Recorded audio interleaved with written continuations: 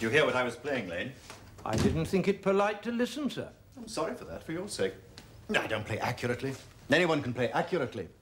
But I play with wonderful expression. As far as the piano is concerned, sentiment is my forte. I keep science for life. Yes, sir. And speaking of the science of life, have you got the cucumber sandwiches cut for Lady Bracknell? Yes, sir. Ah. Oh, by the way, Lane, I see from your book that on Thursday night, when Lord Shorman and Mr. Worthing were dining with me, 8 bottles of champagne are entered as having been consumed. Yes, sir. 8 bottles and a pint. Why is it that at a bachelor's establishment, the servants invariably drink the champagne? I ask merely for information. I attribute it to the superior quality of the wine, sir. I've often observed that in married households, the champagne is rarely of a first-rate brand. Good heavens. Is married life so demoralizing as that? I believe it is a very pleasant state, sir. I've had very little experience of it myself up to the present. I've only been married once. That was in consequence of a misunderstanding between myself and a young person. I don't know that I'm much interested in your family life, Lane. No, sir, it is not a very interesting subject. I never think of it myself. Very natural, I'm sure. That will do, Lane. Thank you. Thank you, sir. Lane's views on marriage seem somewhat lax. Really, if the lower orders don't set us a good example, what on earth is the use of them? They seem, as a class, to have absolutely no sense of moral responsibility. Mr. Ernest Worthing. How are you, my dear Ernest? What brings you up to town? Pleasure. Pleasure? What else should bring mine anywhere? Eating as usual, I see, Algy. I believe it is customary in good society to take some slight refreshment at 5 o'clock. Where have you been since last Thursday? In the country. What on earth do you do there? When one is in town, one amuses oneself. When one is in the country, one amuses other people. It is excessively boring. And who are the people you amuse? Oh, neighbours. Neighbours? Got nice neighbours in your part of Shropshire? Perfectly horrid. Never speak to one of them. How immensely you must amuse them. By the way, Shropshire is your county, is it not? Eh? Shropshire? Hmm. Oh, yes, of course. Hello? Why all these cups? Why cucumber sandwiches? Why such reckless extravagance in one so young? Who's coming to tea? Well, merely Aunt Augusta and Gwendolen. How perfectly delightful. Yes, that is all very well, but I'm afraid Aunt Augusta won't quite approve of your being here. And may I ask why? My dear fellow, the way you flirt with Gwendolen is perfectly disgraceful. It is almost as bad as the way Gwendolen flirts with you. I am in love with Gwendolen. I have come up to town expressly to propose to her. But I thought you'd come up for pleasure. Like all that business. How utterly unromantic you are. I really don't see anything romantic in proposing. It is very romantic to be in love, but there is nothing romantic at all about a definite proposal. Why, one may be accepted. One usually is, I believe. Then the excitement is all over. The very essence of romance is uncertainty. If ever I get married, I'll certainly try to forget the fact. I have no doubt about that, dear Algy. The divorce court was specially invented for people whose memories are so curiously constituted. Well, there's no use speculating on that subject. Divorces are made in heaven. Now, please, don't touch the cucumber sandwiches. They are ordered specially for Aunt Augusta. You've been eating them all the time. That is quite a different matter. She is my aunt. Have some bread and butter. The bread and butter is for Gwendolen. Gwendolen is devoted to bread and butter. And very good bread and butter it is, too. Well, my dear fellow, you need not eat it as if you're going to eat it all. You behave as if you're married to her already. You are not married to her already, and I don't think you ever will be. Why on earth do you say that? Well, in the first place, girls never marry the men they flirt with. Girls don't think it right. That is nonsense. It isn't. It's a great truth. It accounts for the extraordinary number of bachelors that one sees all over the place. In the second place, I don't give my consent. Your consent? My dear fellow, Gwendolen is my first cousin. And before I allow you to marry her, you will have to clear up the whole question of Cecily. Cecily? What on earth do you mean? What do you mean, Algy, by Cecily? I don't know anybody by the name of Cecily. Bring me that cigarette case Mr. Worthing left in the smoking room the last time he dined here. Yes, sir. Do you mean to say you've had my cigarette case all this time? Well, I wish to goodness you'd let me know I've been writing frantic letters to Scotland Yard about it. I was very nearly offering a large reward. Well, I wish you would offer one. I happen to be more than usually hard up. What is no good offering a large reward now the thing is found? I think that is rather mean of you, Ernest, I must say. However, it makes no matter. For now that I look at the inscription inside, I find that the thing isn't yours after all. Of course it's mine. You've seen me with it 100 times. And you have no right whatsoever to read what's written inside. It is a very ungentlemanly thing to read a private cigarette case. Oh, it's absurd to make a hard and fast rule about what one should read and what one shouldn't. More than half of modern culture depends on what one shouldn't read. I'm quite aware of the fact, and I don't propose to discuss modern culture. It isn't the sort of thing one should talk of in private. I simply want my cigarette case back. Yes, but this isn't your cigarette case. Now, this cigarette case is a present from someone of the name of Cecily, and you said you didn't know anyone of that name. Well, if you want to know, Cecily happens to be my aunt. Your aunt? Yes. Charming old lady she is, too, lives at Tunbridge Wells. Just give it back to me, Algy. But why does she call herself Little Cecily if she is your aunt and lives at Tunbridge Wells?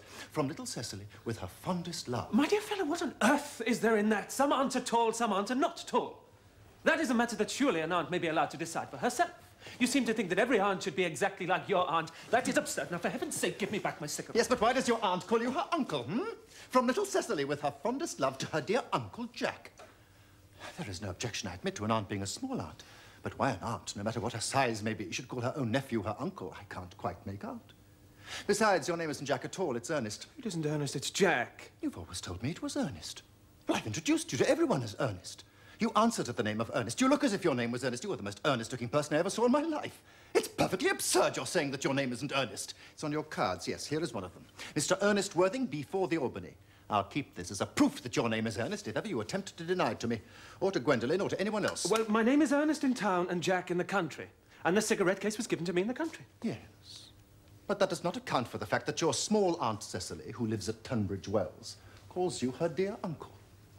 Come, old boy, you'd much better have the thing out at once. I may mention that I've always suspected you of being a confirmed and secret Bunburyist, and I'm quite sure of it now. Bunburyist? What on earth do you mean by Bunburyist? I revealed you the meaning of that incomparable expression as soon as you were kind enough to inform me why you were Ernest in town and Jack in the country. Well, produce my cigarette case first. Here it is. Now produce your explanation, and pray make it improbable. My dear fellow, there is nothing improbable about my explanation at all. In fact, it is perfectly ordinary. Old Mr. Thomas Cardew, who adopted me when I was a little boy, made me in his will guardian to his granddaughter, Miss Cecily Cardew. Cecily, who addresses me as her uncle, from motives of respect which you could not possibly appreciate, lives at my place in the country under the charge of her admirable governess, Miss Prism. Where is that place in the country, by the way? That is nothing to you, dear boy. You're not going to be invited. I may tell you candidly that the place is not in Shropshire. I suspected that, my dear fellow. I have Bunburied all over Shropshire on 2 separate occasions. But go on. Why are you Ernest in town and Jack in the country? My dear Algy, I don't know whether you will be able to understand my real motives. You are hardly serious enough. When one is placed in the position of guardian, one has to adopt a very high moral tone on all subjects. It is one's duty to do so. And as a high moral tone can hardly be said to conduce very much to either one's health or one's happiness. In order to get up to town, I've always pretended to have a younger brother by the name of Ernest, who lives in the Albany and gets into the most dreadful scrapes. That, my dear young Algy, is the whole truth, pure and simple. But the truth is rarely pure and never simple. Modern life would be very tedious if it were either, and modern literature a complete impossibility. That wouldn't be at all a bad thing. Literary criticism is not your forte, my dear fellow. Don't try it. You should leave that to people who haven't been at university. They do it so well in the daily papers. Now, what you really are is a Bunburyist. I was quite right in saying you were a Bunburyist. Well, you were one of the most advanced Bunburyists I know. What on earth do you mean? You have invented a very useful younger brother called Ernest, in order that you may be able to come up to town as often as you like. I have invented an invaluable permanent invalid called Bunbury, in order that I may be able to go down into the country whenever I choose. Bunbury is perfectly invaluable. If it wasn't for Bunbury's extraordinary bad health, for instance, I shouldn't be able to dine with you tonight at the Savoy. For I've really been engaged to Aunt Augusta for more than a week. I haven't asked you to dine with me anywhere tonight. I know. You're absurdly careless about sending out invitations. It's very foolish of you. Nothing annoys people so much as not receiving invitations. Anyway, I can't dine at the Savoy. I owe them about £700. Well, why on earth don't you pay them? You've got heaps of money. Yes, but Ernest hasn't. Ernest is the sort of chap that never pays a bill. Then let us dine at Willis's. You had much better dine with your Aunt Augusta. I haven't the smallest intention of doing anything of the kind. I dine there on Monday, and once a week is quite enough to dine with one's own relations. And I know perfectly well whom she will place me next to tonight. She will place me next to Mary Farquhar, who always flirts with her own husband across the dinner table. That is not very pleasant. Indeed, it is not even decent. And that sort of thing is enormously on the increase. I mean, the amount of women in London who flirt with their own husbands is perfectly scandalous. It looks so bad. It's simply washing one's clean linen in public. Besides, now that I know you to be a confirmed Bunburyist, I naturally want to talk to you about Bunburying.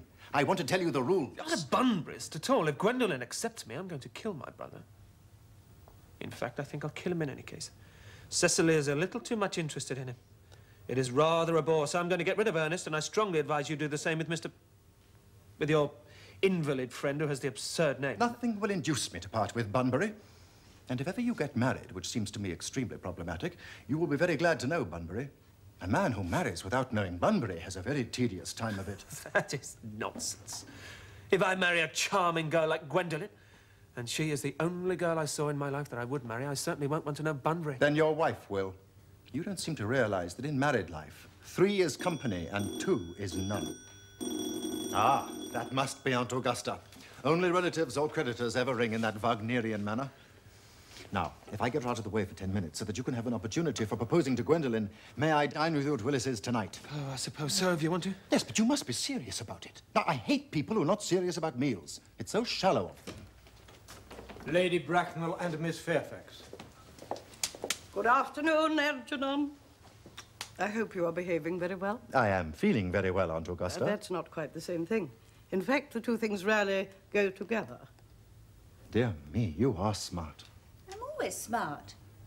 Am I not, Mr. Worthing? You're quite perfect, Miss Fairfax. Oh, I hope I'm not that.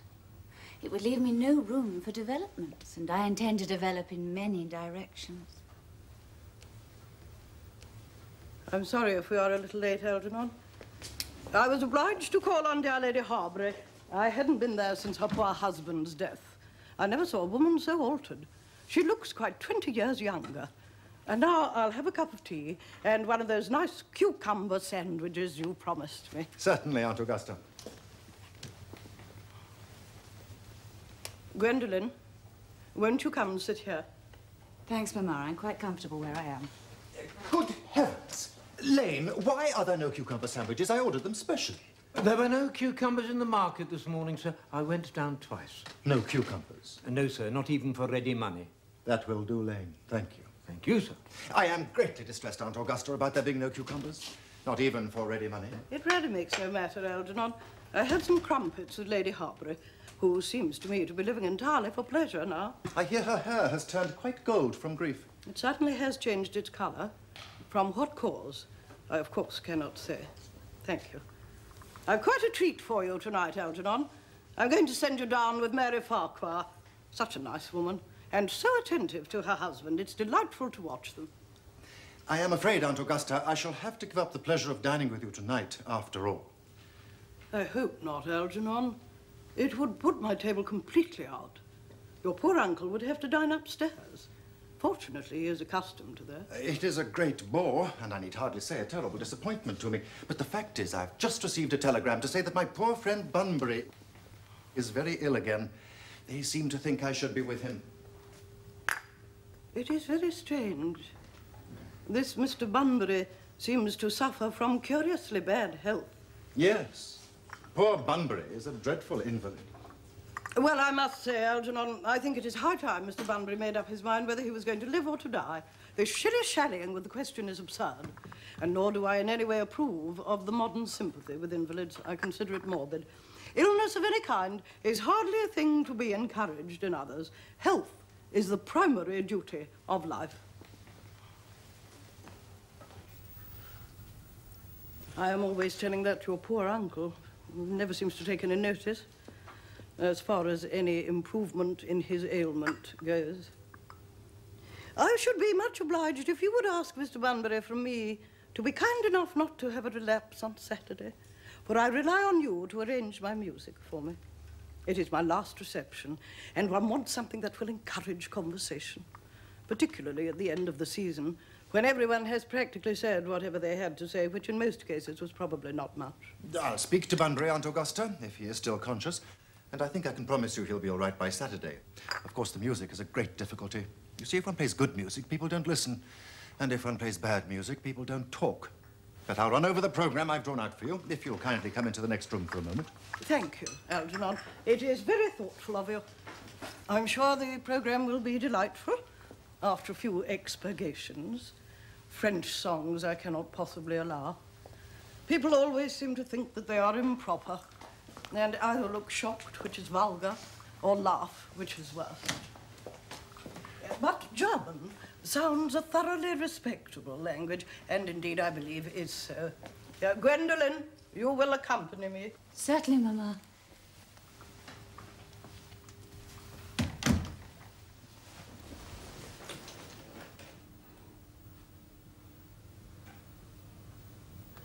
Charming day it has been, Miss Fairfax. Pray don't talk to me about the weather, Mr. Worthing. Whenever people talk to me about the weather, I always feel quite certain that they mean something else. That makes me so nervous. I do mean something else. Yes, I thought so. In fact, I'm never wrong.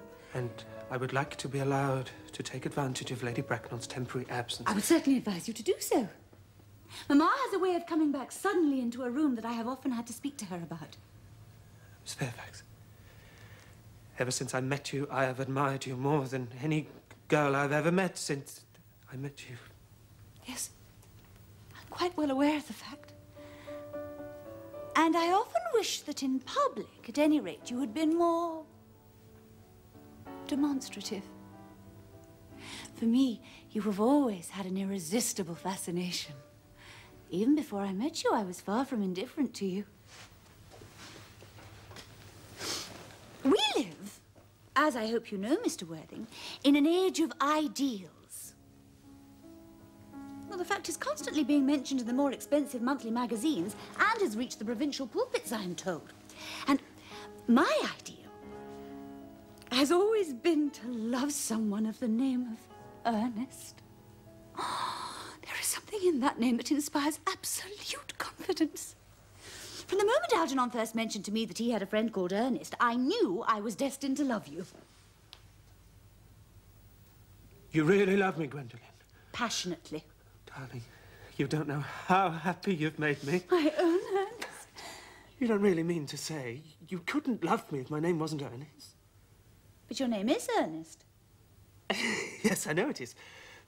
But supposing it was something else, you really mean to say you couldn't love me then? Oh, that is clearly a metaphysical speculation. And like most metaphysical speculations, has very little reference at all to the actual facts of real life as we know them. To speak quite candidly, darling, I don't much care for the name of Ernest. I don't think the name suits me at all. It suits you perfectly. It is a divine name. It has a music of its own. It produces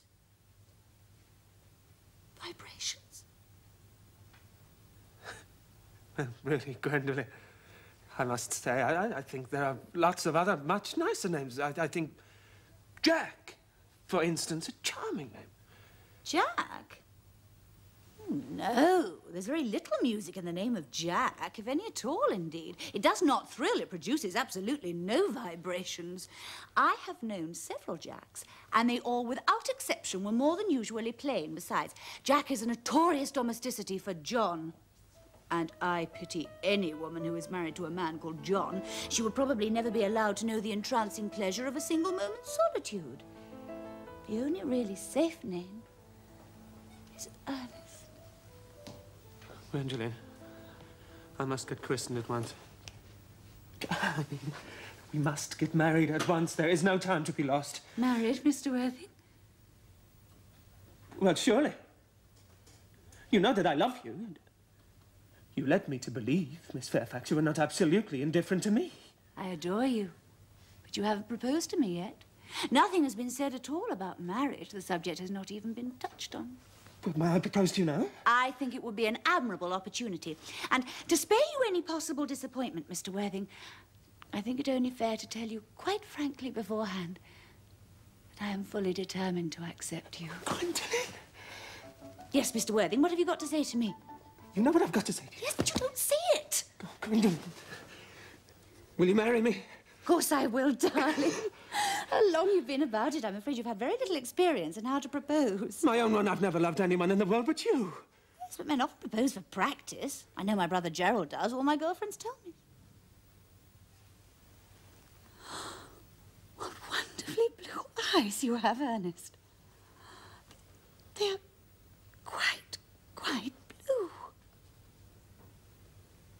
I hope you will always look at me just like that.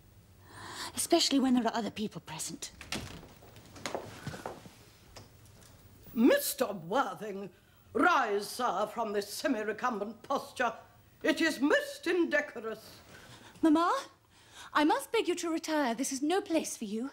Besides, Mr. Worthing has not quite finished yet. Finished what, may I ask? I am engaged to Mr. Worthing, Mamma. Pardon me, you are not engaged to anyone. When you do become engaged to someone, I or your father, should his health permit him, will inform you of the fact. An engagement should come upon a young girl as a surprise, pleasant or unpleasant, as the case may be. It is hardly a matter she could be allowed to arrange for herself. And now, I have a few questions to put to you, Mr. Worthing. While I am making these inquiries, you, Gwendolen, will wait for me below in the carriage.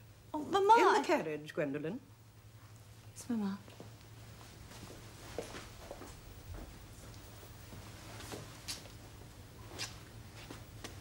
Gwendolen, the carriage. Yes, Mamma.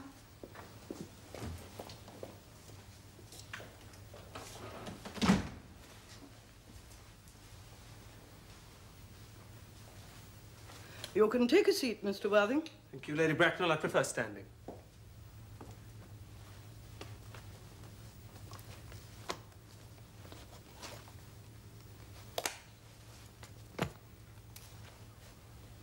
I feel bound to tell you that you are not down on my list of eligible young men, although I have the same list as the dear Duchess of Bolton has. We work together, in fact. However, I am quite willing to enter your name should your answers be what a really affectionate mother requires. Do you smoke?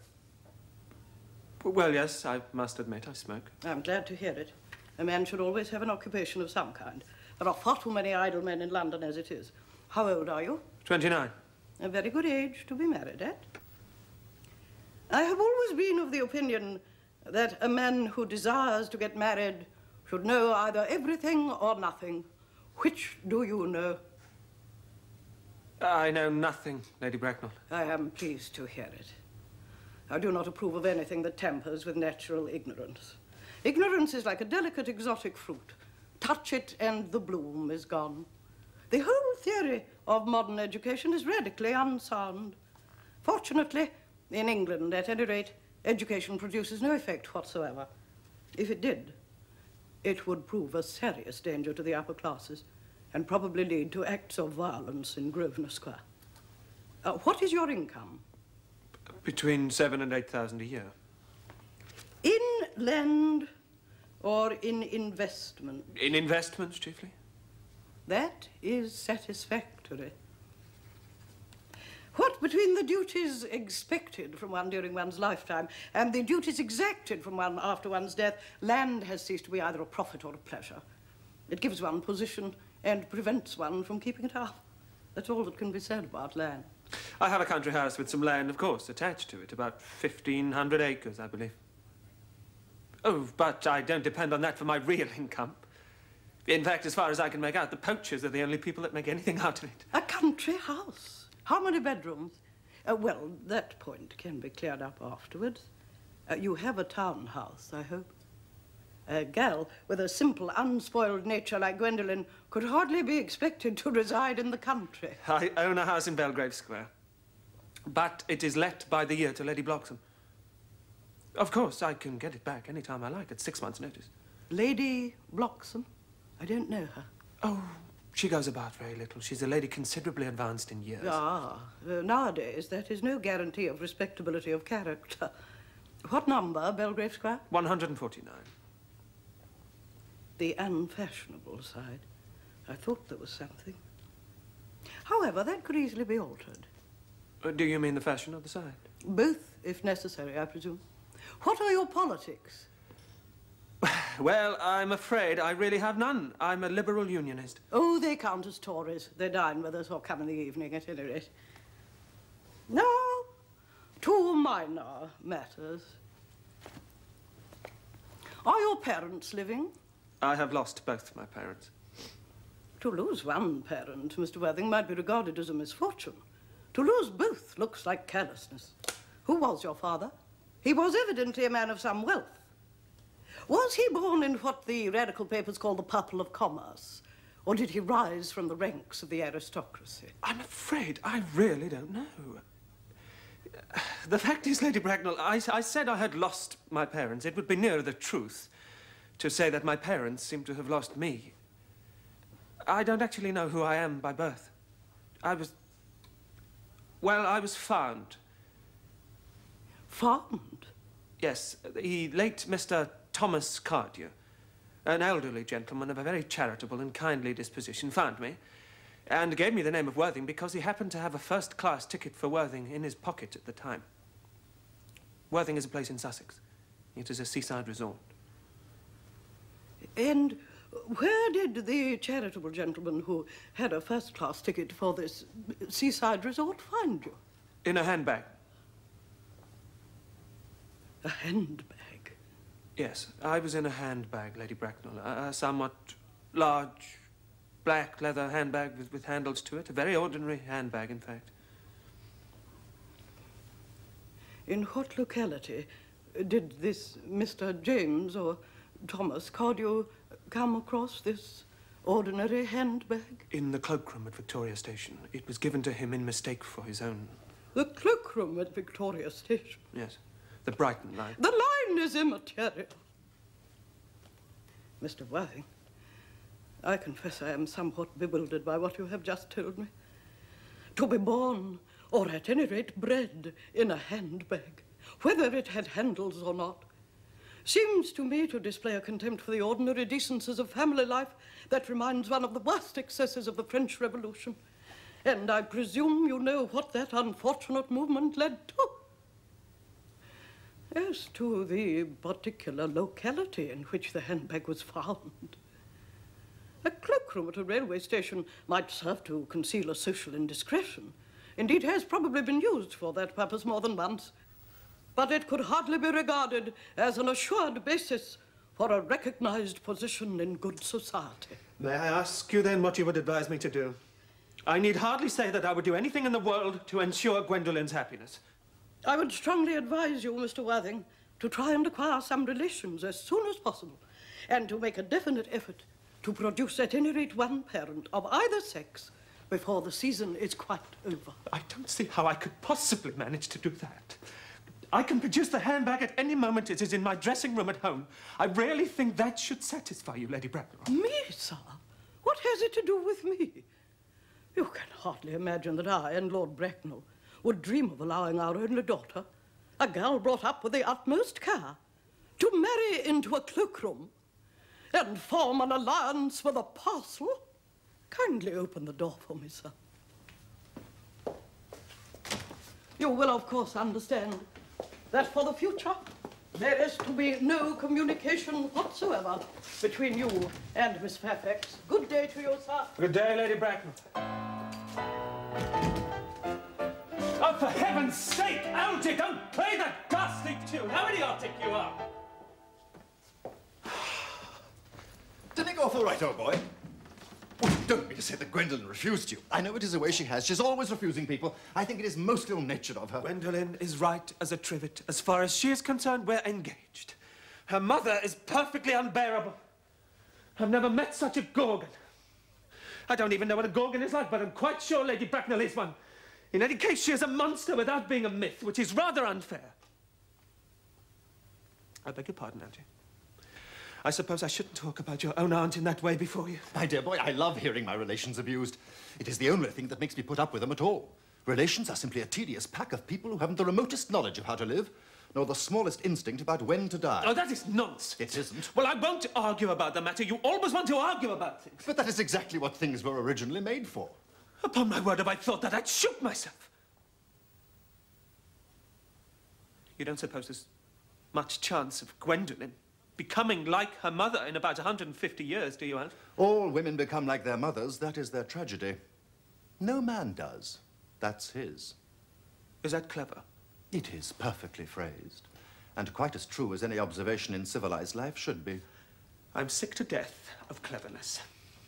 Everybody is so clever nowadays. One can't go anywhere without meeting clever people.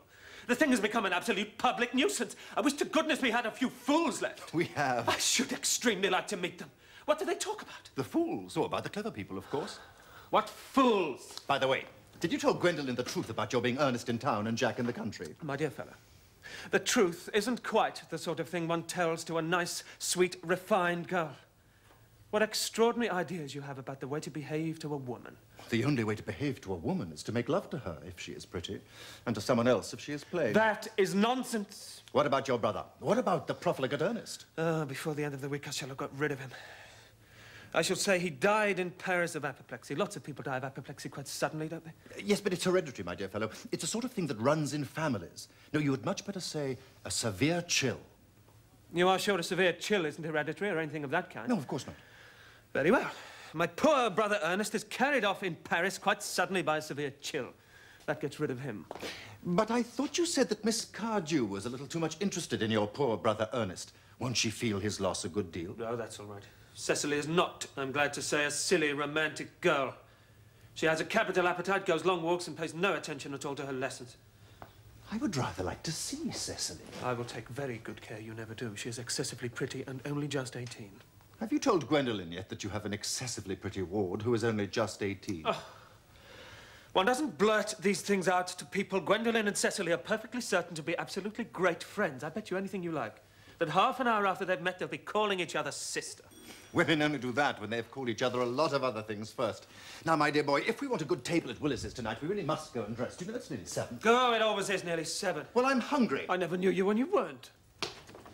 Miss Fairfax. Gwendolen, upon my word. Algy, kindly turn your back. I have something very particular to say to Mr. Worthing. No, really, Gwendolen, I don't think I can allow this at all. Algy, you always adopt a strictly immoral attitude towards life. You are not quite old enough to do that. My own darling. Ernest, we may never be married. From the expression on Mamma's face, I fear we never shall. Few parents nowadays pay any regard to what their children say to them. The old-fashioned respect for the young is fast dying out. Whatever influence I ever had over Mamma, I lost at the age of 3.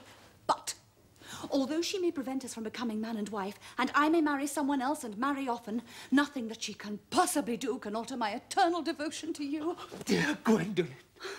The story of your romantic origin is related to me by Mamma, with unpleasing comments, has naturally stirred the deeper fibres of my nature.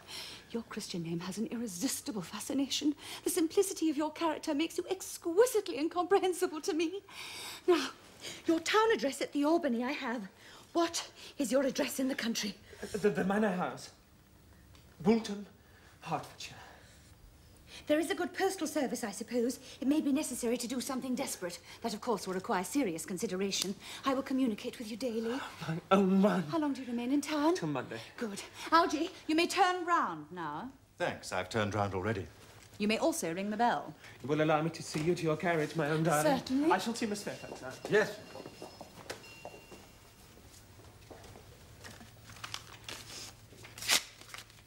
A glass of sherry, Lane. Yes, sir. Tomorrow, Lane, I'm going bunburying. Yes, sir. I shall probably not be back till Monday. You can put up my dress clothes, my smoking jacket, and all the Bunbury suits. Yes, sir. I hope tomorrow will be a fine day, Lane. It never is, sir. Lane, you are a perfect pessimist. I do my best to give satisfaction, sir. There's a sensible, intellectual girl. The only girl I ever cared for in my life. What on earth are you so amused at? Oh, I'm a little anxious about poor Bunbury, that is all. If you don't take care, your friend Bunbury will get you into a serious scrape someday. I love scrapes. They are the only things that are never serious. No, that is nonsense. Algy, you never talk anything but nonsense. Nobody ever does.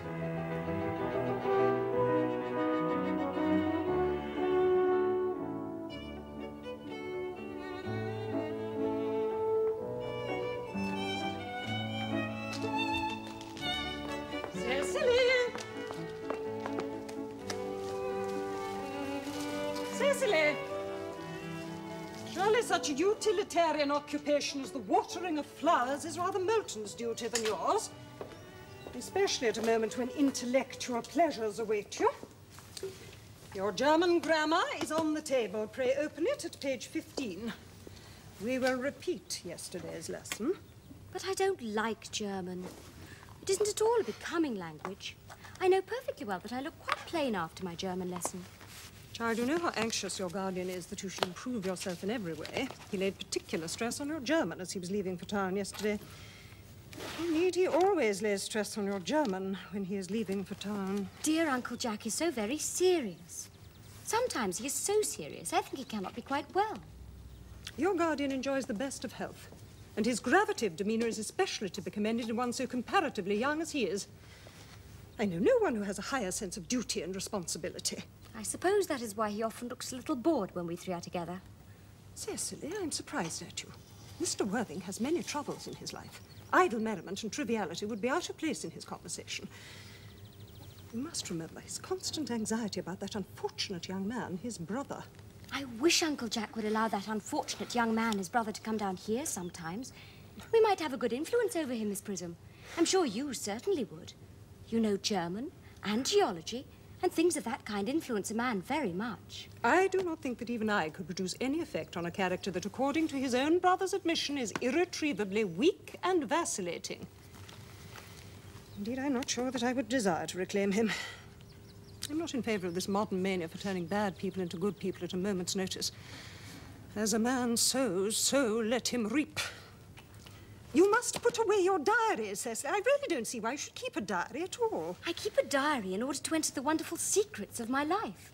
If I didn't write them down, I should probably forget all about them. Memory, my dear Cecily, is the diary that we all carry about with us. Yes, but it usually chronicles the things that had never happened and couldn't possibly have happened.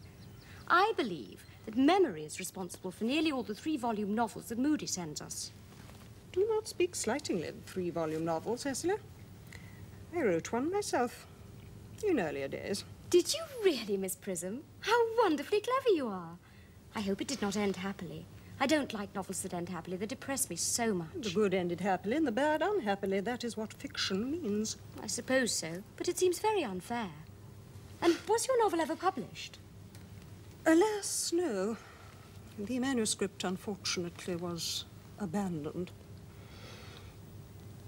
I use the word in the sense of lost or mislaid. Do your work, child. These speculations are profitless. But I see dear Dr. Chasuble coming up through the garden. Oh, Dr. Chasuble, this is indeed a pleasure. And how are we this morning? Miss Prism, you are, I trust, well? Miss Prism has just been complaining of a slight headache. I think it would do her so much good to have a short stroll with you in the park, Dr. Chasuble. Cecily, I've not mentioned anything about a headache. No, dear Miss Prism, I know that, but I felt instinctively that you had a headache. Indeed, I was thinking about that and not about my German lesson when the rector came in. I hope, Cecily, you are not inattentive. Oh, I'm afraid I am. That is strange. Were I fortunate enough to be Miss Prism's pupil, I would hang upon her lips. I spoke metaphorically. My metaphor was drawn from bees. Mr. Worthing, I suppose, has not returned from town yet? We do not expect him until Monday afternoon. Ah, yes. He usually likes to spend his Sunday in London. He's not one of those whose sole aim is enjoyment, as by all accounts that unfortunate young man, his brother, seems to be. But I must not disturb Egeria and her pupil any longer. Egeria? My name is Letitia, Doctor. A classical allusion, merely, drawn from the pagan authors. I shall see you both, no doubt, at evensong. I think, dear Doctor, I will take a stroll with you. I find I have a headache, after all, and a walk might do it good. With pleasure, Miss Prism, with pleasure. We might go as far as the schools and back. Oh, that would be delightful. Cecily, you will read your political economy in my absence. The chapter on the fall of the rupee you may omit. It is somewhat too sensational. Even these metallic problems have their melodramatic side. Horrid political economy, horrid geography, horrid German.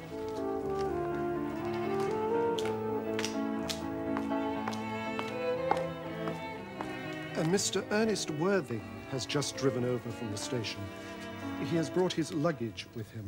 Mr. Ernest Worthing, B4, the Albany W. Uncle Jack's brother. Did you tell him Mr. Worthing was in town? Yes, miss. He seemed very much disappointed. I mentioned that you and Miss Prism were in the garden. He said he was anxious to speak to you privately for a moment. Ask Mr. Ernest Worthing to come here. I suppose you'd better talk to the housekeeper about a room for him. Yes, miss. I have never met a really wicked person before. I feel rather frightened. Sir? I'm so afraid he will look just like everyone else. He does. You were my little cousin Cecily, I'm sure. You are under some strange mistake. I am not little. In fact, I believe I am more than usually tall for my age. But I am your cousin Cecily. You, I see from your card, are Uncle Jack's brother, my cousin Ernest. My wicked cousin Ernest. Oh, I'm not really wicked at all, cousin Cecily. You mustn't think that I'm wicked. If you are not, then you have certainly been deceiving us all in a very inexcusable manner. I hope you have not been leading a double life, pretending to be wicked and being really good all the time. That would be hypocrisy. Oh, well, of course I have been rather reckless. I'm glad to hear In it. fact, now you mention the subject, I have been very bad in my own small way. I don't think you should be so proud of that, though I'm sure it must have been very pleasant. It's much pleasanter being here with you. I can't understand how you were here at all. Uncle Jack won't be back until Monday afternoon. It's a great disappointment. I'm obliged to go up by the first train on Monday morning. I have a business appointment that I am anxious to miss. Couldn't you miss it anywhere but in London? No, the appointment is in London. Well, I know, of course, how important it is not to keep a business engagement if one wants to retain any sense of the beauty of life. But still, I think you had better wait till Uncle Jack arrives. I know he wants to talk to you about your emigrating. About my what? You're emigrating. He has gone up to buy your outfit. Oh, I certainly wouldn't let Jack buy my outfit. He has no taste in neckties at all. I don't think you will require neckties. Uncle Jack is sending you to Australia. Australia? I'd sooner die. Well, he said at dinner on Wednesday night that you would have to choose between this world, the next world, and Australia.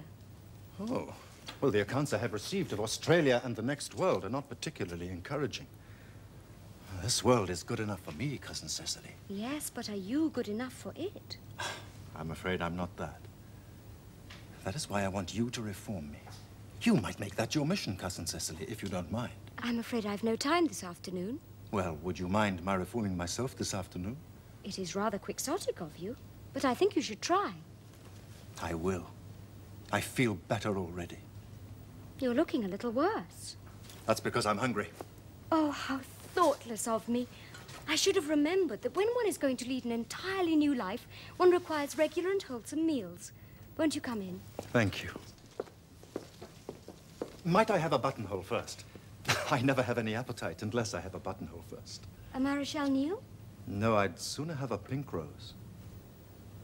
Why? Because you are like a pink rose, Cousin Cecily. I don't think it can be right for you to talk to me like that. Miss Prism never says such things to me. Then Miss Prism is a short-sighted old lady. You were the prettiest girl I ever saw. Miss Prism says that all good looks are a snare. They are a snare that every sensible man would like to be caught in. I don't think I would care to catch a sensible man. I shouldn't know what to talk to him about.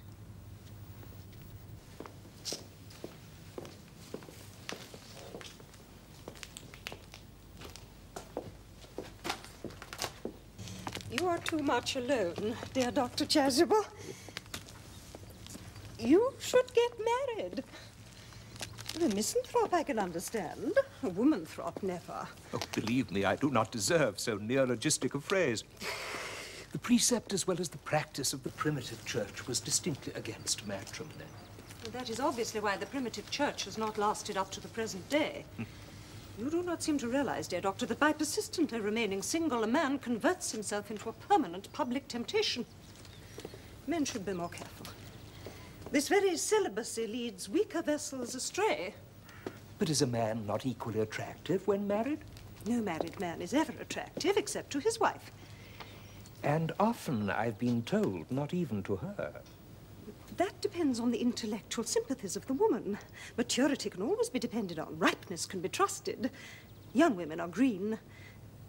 I spoke horticulturally. My metaphor was drawn from fruits. Where is Cecily? Oh, perhaps she followed us to the schools. Mr. Worthing! Mr. Worthing? Well, this is indeed a surprise. We did not look for you till Monday afternoon. I have returned sooner than expected.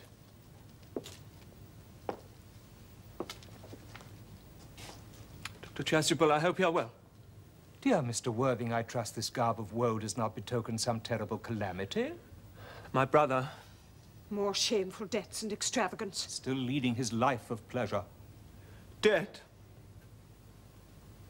Your brother, Ernest, dead. Quite dead. What a lesson for him. I trust he will profit by it. Mr. Worthing, I offer you my sincere condolence. You have at least the consolation of knowing you were always the most generous and forgiving of brothers. Poor Ernest.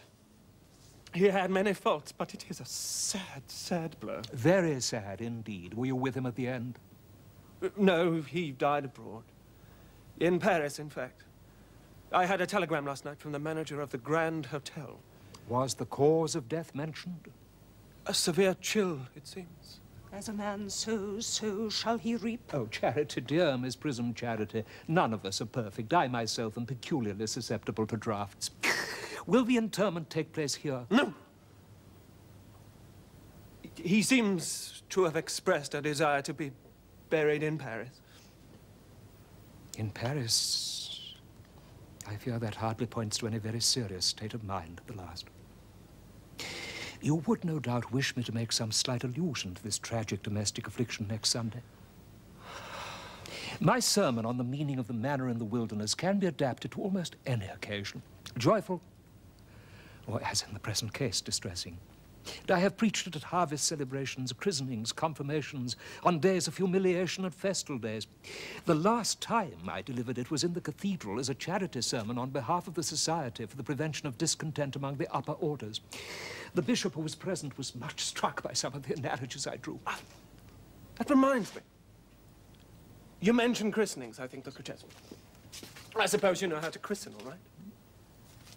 I mean, of course, you're continually christening, aren't you? It is, I regret to say, one of the rector's most constant duties in this parish. I've often spoken to the poorer classes on the subject, but they don't seem to know what thrift is. But is there any particular infant in whom you are interested, Mr. Worthing? Your brother was, I believe, unmarried, was he not? Oh, yes. People who live entirely for pleasure usually are. But it is not for any child, dear doctor. I'm very fond of children. No, the fact is, I would like to be christened myself this afternoon, if you've nothing better to do. But surely, Mr. Worthing, you've been christened already? I don't remember anything about it. But have you any grave doubts on the subject? I certainly intend to have. Of course. I don't know if the thing would bother you in any way, or if you think I'm a little too old now. Oh, not at all, no. The sprinkling and indeed the immersion of adults is a perfectly canonical practice. Immersion? Oh, you need have no apprehensions. Sprinkling is all that is necessary, or indeed I think advisable. Our weather is so changeable. At what hour would you like the ceremony performed? Well, I might trot round about 5, if that would suit you. Perfectly, perfectly. In fact, I have 2 similar ceremonies to perform at that time. A case of twins that occurred recently in one of the outlying cottages on your own estate. Poor Jenkins, the carter, a most hard-working man. Oh. I don't see much fun in being christened along with other babies. That would be childish. Would 5:30 do? Admirably, admirably. And now, dear Mr. Worthing, I will not intrude any longer into a house of sorrow. I would merely beg you not to be too much bowed down by grief. What seem to us bitter trials are often blessings in disguise. This seems to me a blessing of an extremely obvious kind. Uncle Jack! Oh, I am pleased to see you back. But what horrid clothes you've got on. Do go and change them. Cecily! My child, my child. What is the matter, Uncle Jack? Oh, do look happy. You look as if you had toothache. And I have got such a surprise for you. Who do you think is in the dining room? Your brother. Who? Your brother Ernest. He arrived about half an hour ago. What nonsense. I haven't got a brother. Oh, don't say that. However badly he may have behaved to you in the past, he is still your brother. You couldn't be so heartless as to disown him. I'll tell him to come out, and you will shake hands with him, won't you, Uncle Jack? These are very joyful tidings. After we'd been resigned to his loss, his sudden return seems to me peculiarly distressing. My brother is in the dining room? I don't know what it all means. I think this is perfectly absurd. Good heavens! Brother John, I have come down from town to tell you that I am very sorry for all the trouble I have given you, and that I intend to lead a better life in the future.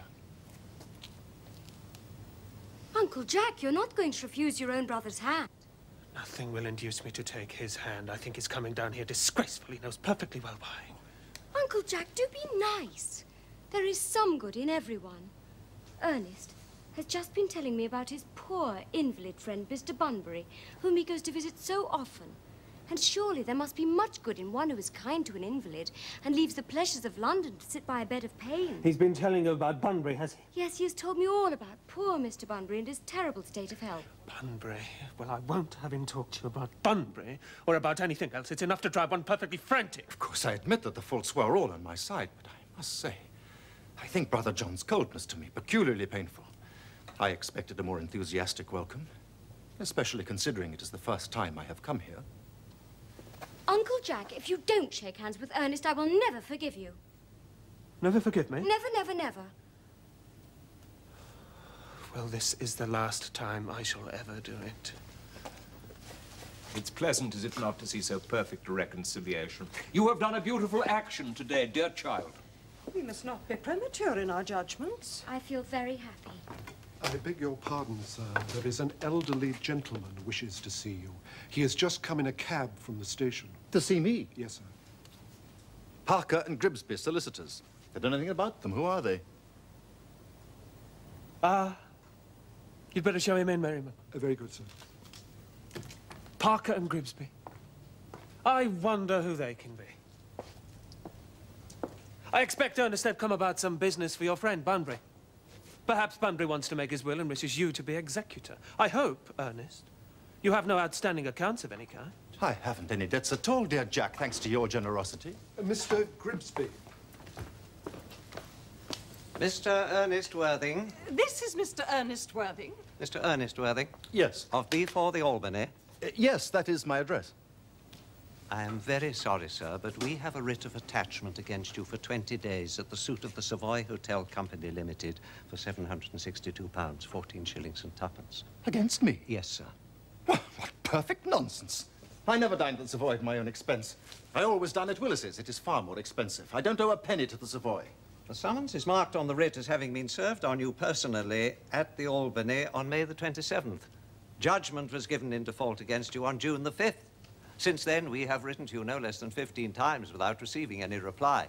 In the interests of our clients, we had no option but to obtain an order for the committal of your person. Committal?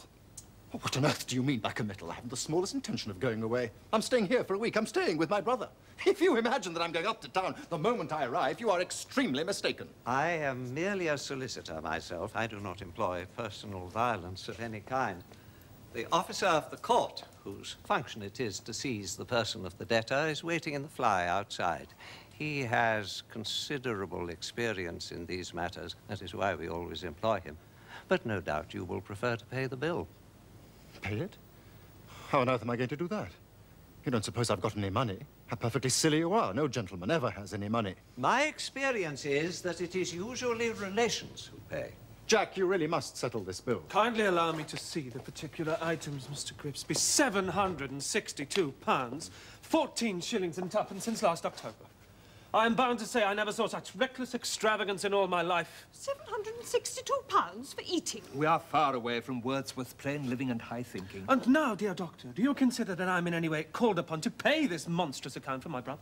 I am bound to say I do not think This so. proposed incarceration could be most salutary. I am quite of your opinion. My dear fellow, how ridiculous you are. You know perfectly well that this bill is really yours. Mine? Yes, you know it is. Mr. Worthing, if this is a jest, it is out of place. It is gross effrontery. Never mind what he says. This is the way he always goes on. You mean now to say you are not Ernest Worthing, residing at B4 the Albany? I wonder, as you're at it, you don't deny being my brother at all. Why don't you? Well, I'm not going to do that, my dear fellow. It will be absurd. Of course I'm your brother. And that is why you should pay this bill for me. Time presses. We have to be at Holloway not later than 4 o'clock. Otherwise, it is difficult to obtain admission. The rules are very strict. Holloway? It is at Holloway that detentions of this character take place always. Will you kindly come now, sir, if it will not be inconvenient to you? Jack! Pray be firm, Mr. Worthing. I'm quite firm, and I don't know what weakness or deception of any kind is. Uncle Jack, I think you have a little money of mine, haven't you? Let me pay this bill. I wouldn't like your own brother to be in prison. Oh, I couldn't possibly let you pay it, Cecily. It would be absurd. Then you will, won't you? Of course, I'm quite disappointed with him. You won't speak to him again, Cecily, will you? Certainly not. Unless, of course, he speaks to me first. It would be very rude not to answer him. Mr. Grimsby? Yes, sir. I shall pay this bill for my brother. And it is the last bill I shall ever pay for him, too. How much is it? £762.14 and twopence. Ah, the cab will be 5 and 9 extra, hired for the convenience of the client. Of course. I must say I find this generosity quite foolish. The heart has its wisdom as well as the head, Miss Prism. Thank you. Good day. Good day. Good day, sir. I hope I shall have the pleasure of meeting you again. I sincerely hope not. Quite so. Right? I think we might leave the brothers together. Cecily, you will come with us. Certainly, Miss Prism.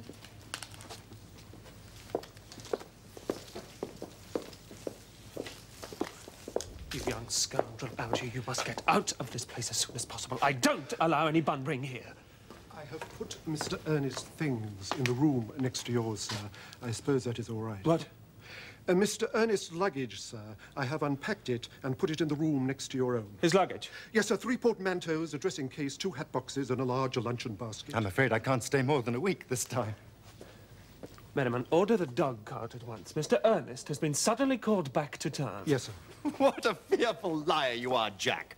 I haven't been called back to town at all. Yes, you have. Your duty as a gentleman called you back. My duty as a gentleman has never interfered with my pleasures in the smallest degree. I can quite understand that. Well, Cecily is a darling. You are not to talk of Miss Cardew like that. I don't like it. Well, I don't like your clothes. You look perfectly ridiculous in them. Why on earth did you go up and change? It's perfectly childish to be in deep mourning for a man who's actually staying for a whole week with you in your own house as a guest. I call it grotesque. You are certainly not staying with me for a whole week as a guest or anything else. You have got to leave by the 4:05 train. Well, I certainly won't leave you so long as you are in mourning. It would be most unfriendly. If I were in mourning, you would stay with me, I suppose. I should think it most unkind if you didn't. Will you go if I change my clothes? Yes. If you don't take too long. I never saw anyone take so long to dress and with such little result.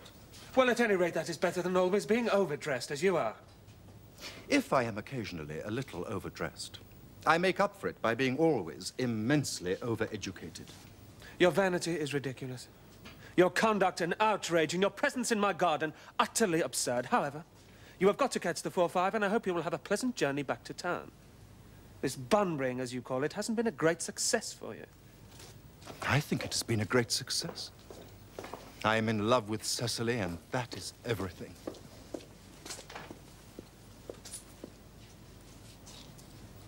I promised Uncle Jack that I wouldn't speak to you again unless you asked me a question of some kind.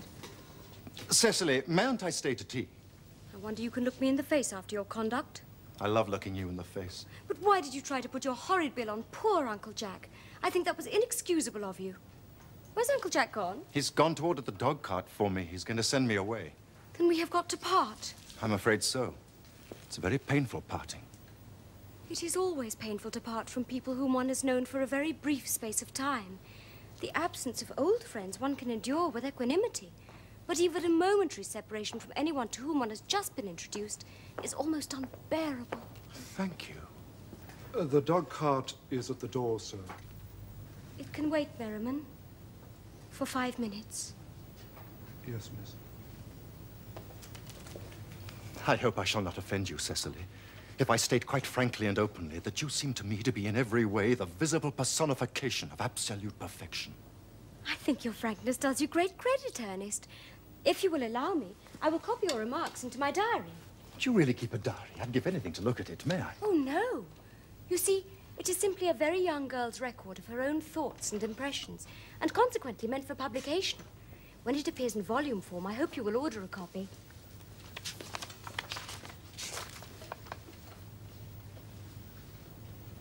But pray, Ernest, don't stop. I delight in taking down from dictation. I have reached absolute perfection. You can go on. I'm quite ready for more. Oh, don't cough, Ernest.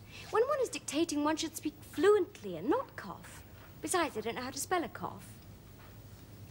Cecily, ever since I looked upon your wonderful and incomparable beauty, I have not merely been your abject slave and servant, but soaring upon the pinions of a possibly monstrous ambition, I have dared to love you, wildly, passionately, devotedly. Oh!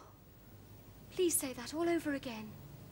Cecily, ever since I first looked upon... upon... all that, all right. Well, I have dared to love you wildly, passionately, devotedly, hopelessly. hopelessly doesn't seem to make much sense, does it? Cecily. Is that the beginning of an entirely new paragraph? The dog cart is waiting, sir. Tell it to come round next week at the same hour. Yes. Uncle Jack would be very much annoyed if he knew you were staying on till next week at the same hour. Oh, I don't care about Jack. I don't care for anyone in the whole world but you. I love you, Cecily. You will marry me, won't you? You silly boy, of course. Why, we've been engaged for the last 6 months. For the last 6 months? Yes, it will be exactly 6 months on Thursday. But how did we become engaged? Well, ever since dear Uncle Jack first confessed to us that he had a younger brother who was very wicked and bad, you, of course, have formed the chief topic of conversation between myself and Miss Prism. And, of course, a man who is much talked about is always very attractive. I dare say it was foolish of me, but I fell in love with you, Ernest. Darling. But when was the engagement actually settled? On the 14th of February last. Worn out by your entire ignorance of my existence, I determined to end the matter one way or another. And after a long struggle with myself, I accepted you out here in the garden. The next day, I bought this little ring in your name. And this little bangle with a true lover's knot I promised you always to wear. Oh, did I give you this? It's very pretty, isn't it? Yes, you've wonderfully good taste, Ernest. It's the excuse I've always given for your leading such a bad life. And this is the box in which I keep all your dear letters. My letters?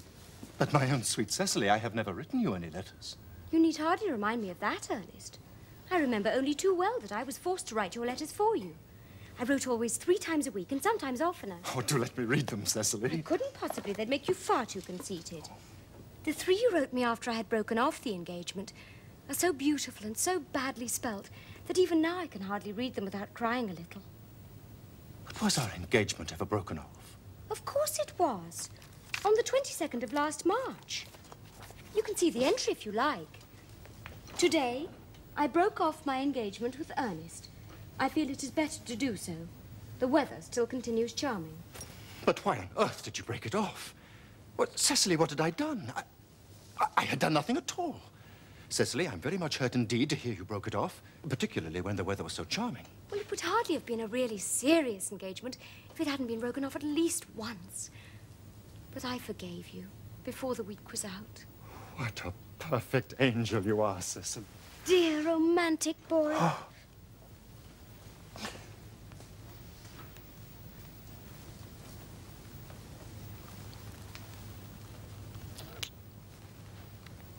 But, Cecily, you'll never break off our engagement again. I don't think I could break it off now that I've actually met you. Besides, of course, there is the question of your name. Yes, of course. Well, you mustn't laugh at me, darling, but it has always been a girlish dream of mine to love someone whose name was Ernest. There is something in that name which seems to inspire absolute confidence. I pity any poor married woman whose husband is not called Ernest. But, my dear child, do you mean to say you could not love me if I had some other name? But what name? Ooh, any name you like. Algernon, for instance. But I don't like the name of Algernon. Well, my own dear, sweet, loving little darling, I really can't see why you should object to the name of Algernon. It is not at all a bad name. In fact, it is a rather aristocratic name. Half the chaps who get into the bankruptcy court are called Algernon.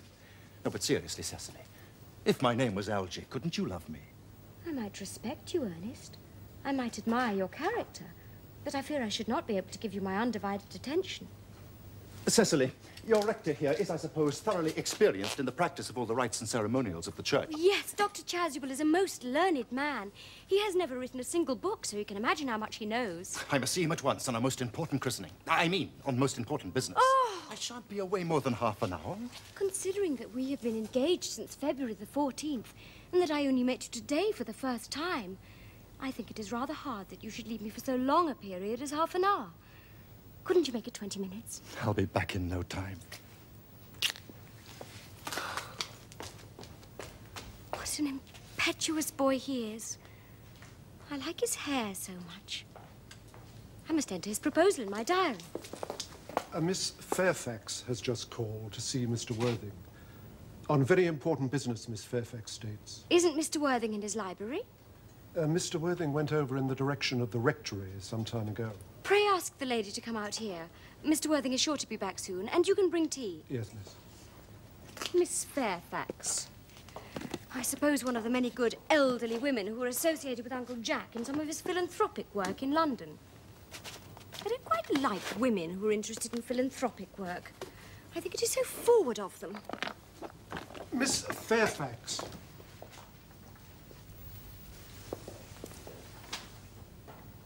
Pray let me introduce myself to you. My name is Cecily Cardew.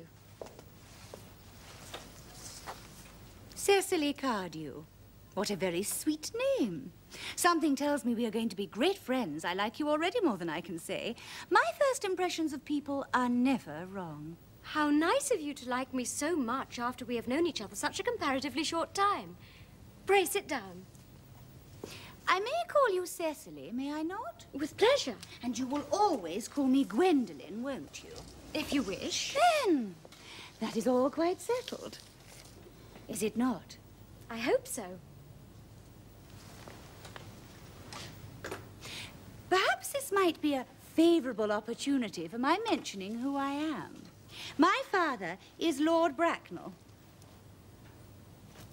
You have never heard of Papa, I suppose? I don't think so.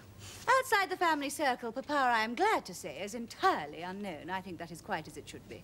The home seems to me to be the proper sphere for the man. And certainly, once a man begins to neglect his domestic duties, he becomes painfully effeminate, does he not? And I don't like that. It makes men so very attractive. Cecily, Mamma, whose views on education are remarkably strict, has brought me up to be extremely short-sighted.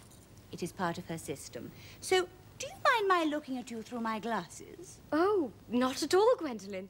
I'm very fond of being looked at.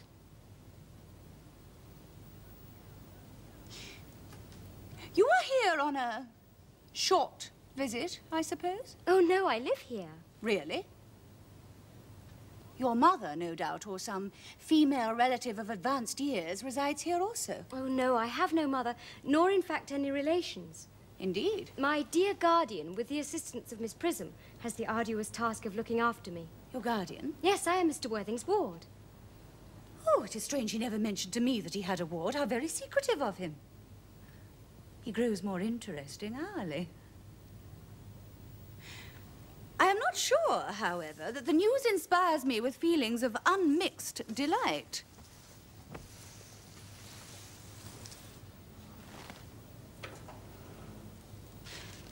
I am very fond of you, Cecily. I have liked you ever since I met you. But I am bound to state that now that I know that you are Mr. Worthing's ward, I cannot help expressing a wish that you were, well, just a little older than you seem to be, and not quite so very alluring in appearance. In fact, if I may speak candidly... Pray do. I think that whenever one has anything unpleasant to say, one should always be quite candid. Well, to speak with perfect candour, Cecily, I wish that you were fully 42 and more than usually plain for your age. Ernest has a strong, upright nature. He is the very soul of truth and honour. Disloyalty would be as impossible to him as deception. But even men of the noblest possible moral character are extremely susceptible to the influence of the physical charms of others. Modern, no less than ancient history supplies us with many most painful examples of what I refer to. If it were not so, indeed, history would be quite unreadable. I beg your pardon, Gwendolen. Did you say Ernest? Yes? Oh, but it is not Mr. Ernest Worthing who is my guardian. It is his brother, his elder brother. Ernest never mentioned to me that he had a brother. I'm sorry to say they have not been on good terms for a long time. Oh. Oh, well, that accounts for it. Now that I think of it, I've never heard any man mention his brother. The subject seems distasteful to most men. Oh, Cecily, you have lifted a load from my mind. I was growing almost anxious. It would have been terrible if any cloud had come across a friendship like ours, would it not? Of course, you are quite sure that it is not Mr. Ernest Worthing who is your guardian? Quite sure. In fact, I am going to be his. I beg your pardon? Dearest Gwendolen, there is no reason why I should make a secret of it to you. Our little country newspaper is sure to chronicle the fact next week. Mr. Ernest Worthing and I are engaged to be married.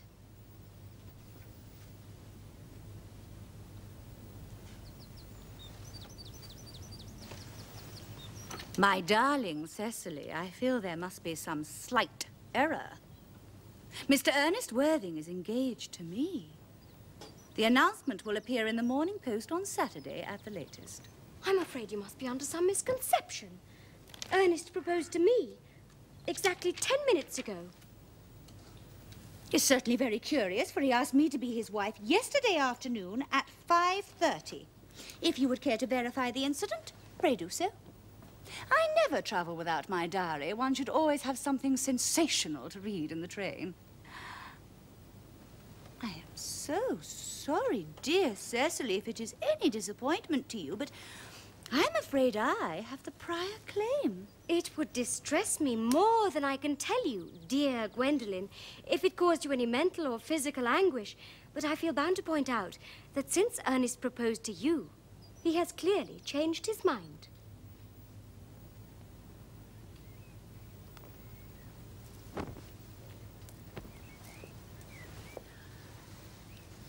If the poor boy has been entrapped into any foolish promise, I shall consider it my duty to rescue him at once, and with a firm hand. Whatever unfortunate entanglement my dear boy may have got into, I will never reproach him with it after we are married. Do you allude to me, Miss Cardew, as an entanglement? You are presumptuous.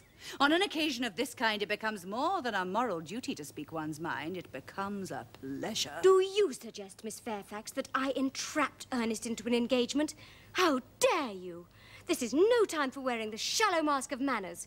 When I see a spade, I call it a spade. I'm glad to say I have never seen a spade. It is obvious that our social spheres have been widely different. Shall I lay tea here as usual, miss? Yes, as usual. Are there any interesting walks in the vicinity, Miss Cardew? Oh, yes, a great many. From the top of one of the hills quite close, one can see 5 counties. 5 counties? I don't think I should like that. I hate crowds. I suppose that is why you live in the town.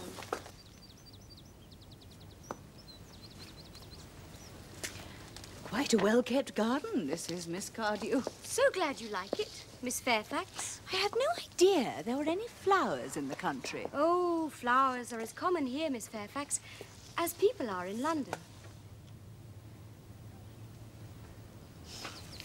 Personally, I cannot understand how anybody manages to exist in the country, if anybody who is anybody does. The country always bores me to death. Ah, this is what the newspapers call agricultural depression, is it not? I believe the aristocracy are suffering very much from it just at present. It is almost an epidemic amongst them, I have been told. May I offer you some tea, Miss Fairfax? Thank you. Detestable girl, but I require tea.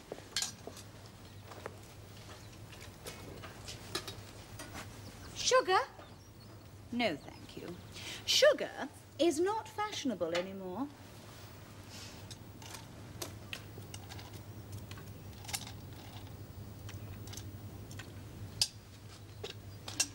Cake or bread and butter?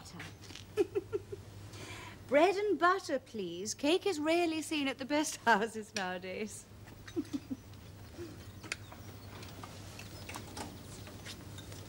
Hand that to Miss Fairfax.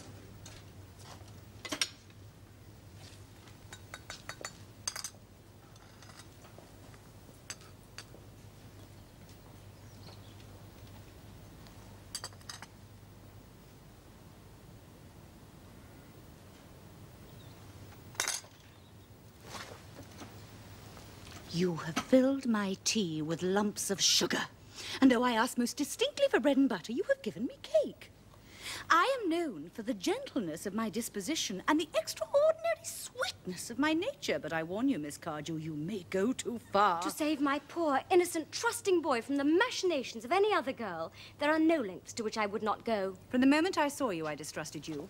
I felt that you were false and deceitful. I am never deceived in such matters. My first impressions of people are invariably right. It seems to me, Miss Fairfax, that I am trespassing on your valuable time. No doubt you have many other calls of a similar character to make in the neighbourhood. Ernest! My own Ernest! Gwendolen, darling. A moment. May I ask if you are engaged to be married to this young lady? Dear little Cecily? Of course not. What could have put such an idea into your pretty little head? Thank you. You may. I knew there must be some misunderstanding, Miss Fairfax. The gentleman whose arm is at present round your waist is my guardian, Mr. John Worthing. I beg your pardon? This is Uncle Jack. Jack! Oh! Here is Ernest. My own love. A moment, Ernest. May I ask you, are you engaged to be married to this young lady? To what young lady? Good heavens, Gwendolen! Yes, to good heavens, Gwendolen. I mean to Gwendolen. Of course not. What could have put such an idea into your pretty little head? Thank you. You may. I felt there must be some slight error, Miss Cardew. The gentleman who is now embracing you is my cousin, Mr. Algernon Moncrief. Algernon Moncrief? Oh! Are you called Algernon? I cannot deny it. Oh! Is your name really John? I could deny it if I liked. I could deny anything if I liked, but my name certainly is John. It's been John for years. A gross deception has been practiced on both of us. My poor, wounded Cecily. My sweet, wronged Gwendolen. You will call me sister, will you not?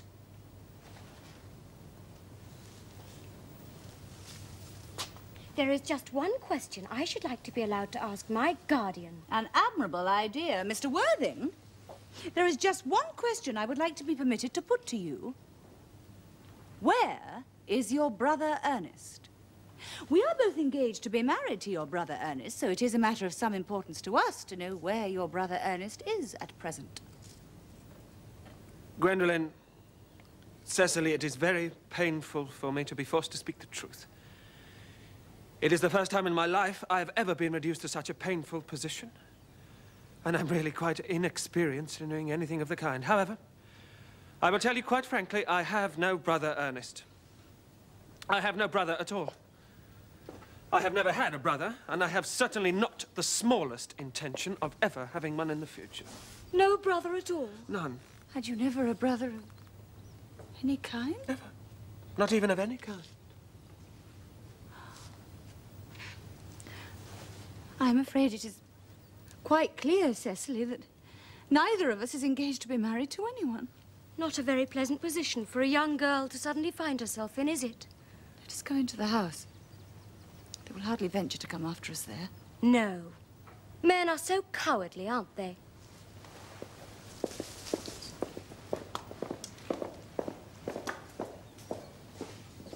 This ghastly state of things is what you call bunburying, I suppose. Yes. And a perfectly wonderful Bunbury it is, too. The most wonderful Bunbury I've ever had in my life. Well, you have no right whatsoever to Bunbury here. That's absurd. One has a perfect right to Bunbury anywhere one chooses. Every serious Bunburyist knows that. Serious Bunburyist? Good heavens! Well, one must be serious about something if one wants to have any amusement in life.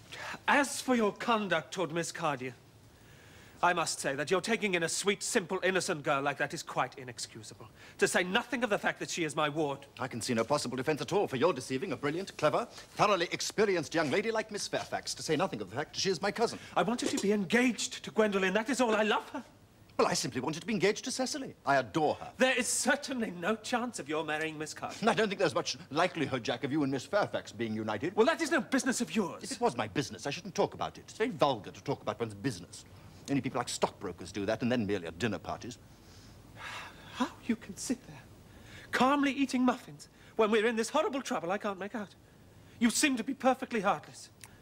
Well, I can't eat muffins in an agitated manner. The butter would probably get in my cuffs. I'm eating muffins because I am unhappy. Besides, I am particularly fond of muffins. Well, that is no reason why you should eat them all in that greedy way. I wish you'd have some tea cake instead. I don't like tea cake. Good heavens, I suppose a man may eat his own muffins in his own garden. But you've just said it was perfectly heartless to eat muffins. I said it was perfectly heartless of you under the circumstances. That is quite a different thing. That may be, but the muffins are the same. Algy! I wish to goodness you would go. You can't possibly ask me to go without having some dinner. It's absurd. I never go without my dinner. No one ever does, except vegetarians and people like that. Oh, that is nonsense. You never took anything but nonsense. Jack, you're at the muffins again. Algy, I've already asked you to go. I don't want you here. Why don't you go? I haven't quite finished my tea, and there is still one muffin left.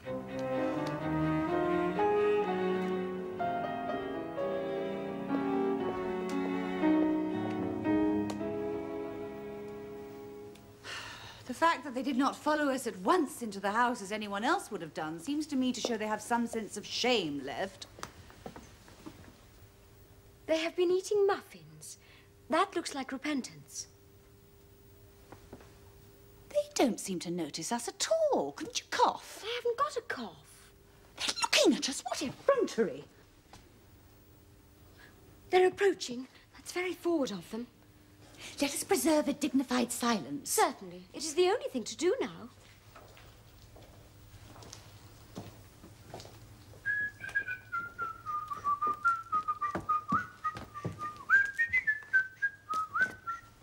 This dignified silence seems to produce an unpleasant effect. A most distasteful one. But we will not be the first to speak. Certainly not. Mr. Worthing! I have something very particular to ask you. Much depends on your reply. Gwendolen, your common sense is invaluable. Mr. Moncrief, kindly answer me the following question. Why did you pretend to be my guardian's brother? In order that I might have an opportunity of meeting you. That certainly seems a satisfactory explanation, does it not? Yes, dear, if you can believe him. I don't. But that does not affect the wonderful beauty of his answer. True. In matters of grave importance, style, not sincerity, is the vital thing. Mr. Worthing, what explanation can you offer to me for pretending to have a brother? Was it in order that you might have an opportunity of coming up to town to see me as often as possible? Can you doubt it, Miss Fairfax? I have the gravest doubts upon the subject, but I intend to crush them. This is not the moment for German scepticism. The explanations appear to be quite satisfactory, especially Mr. Worthing's. That seems to me to have the stamp of truth upon it. I am more than content with what Mr. Moncrief said. His voice alone inspires one with absolute credulity. Then you think we should forgive them? Yes. I mean, no. True.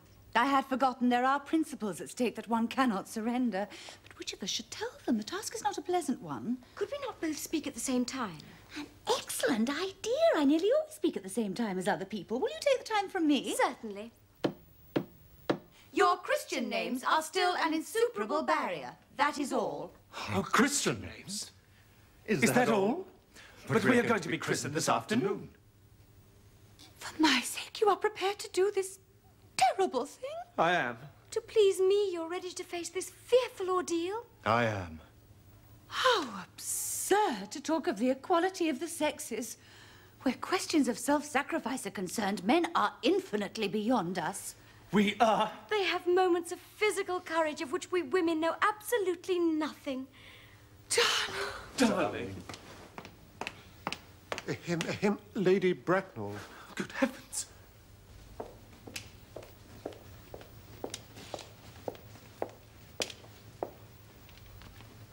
Gwendolen, what does this mean? Merely that I am engaged to be married to Mr. Worthing, Mamma. Come here. Sit down. Sit down immediately. Hesitation of any kind is a sign of mental decay in the young, of physical weakness in the old.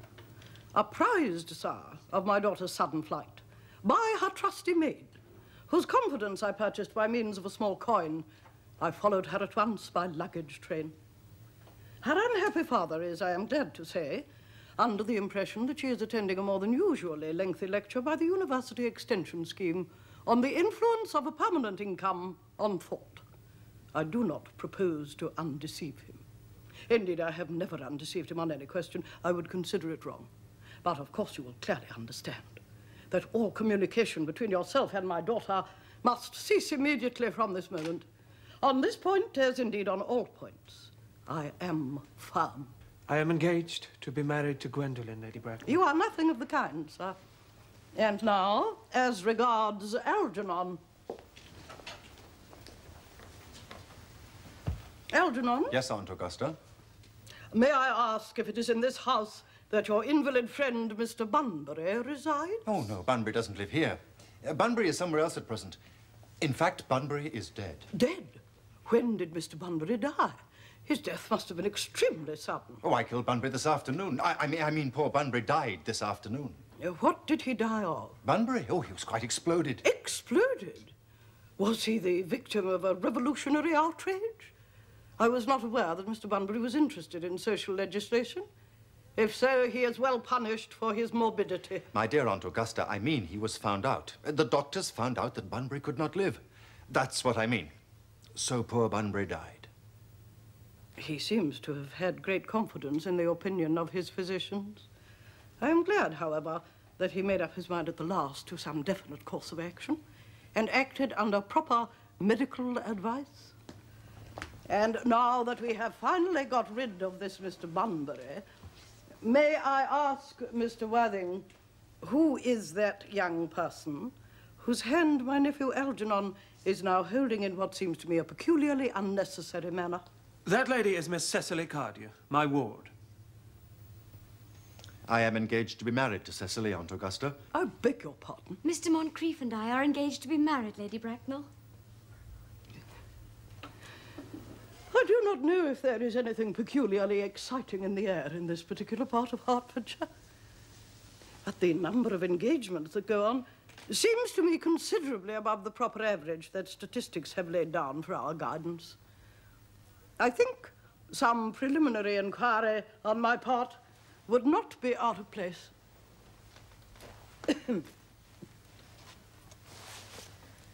Mr. Worthing, is Miss Cardew at all connected with any of the larger railway stations in London?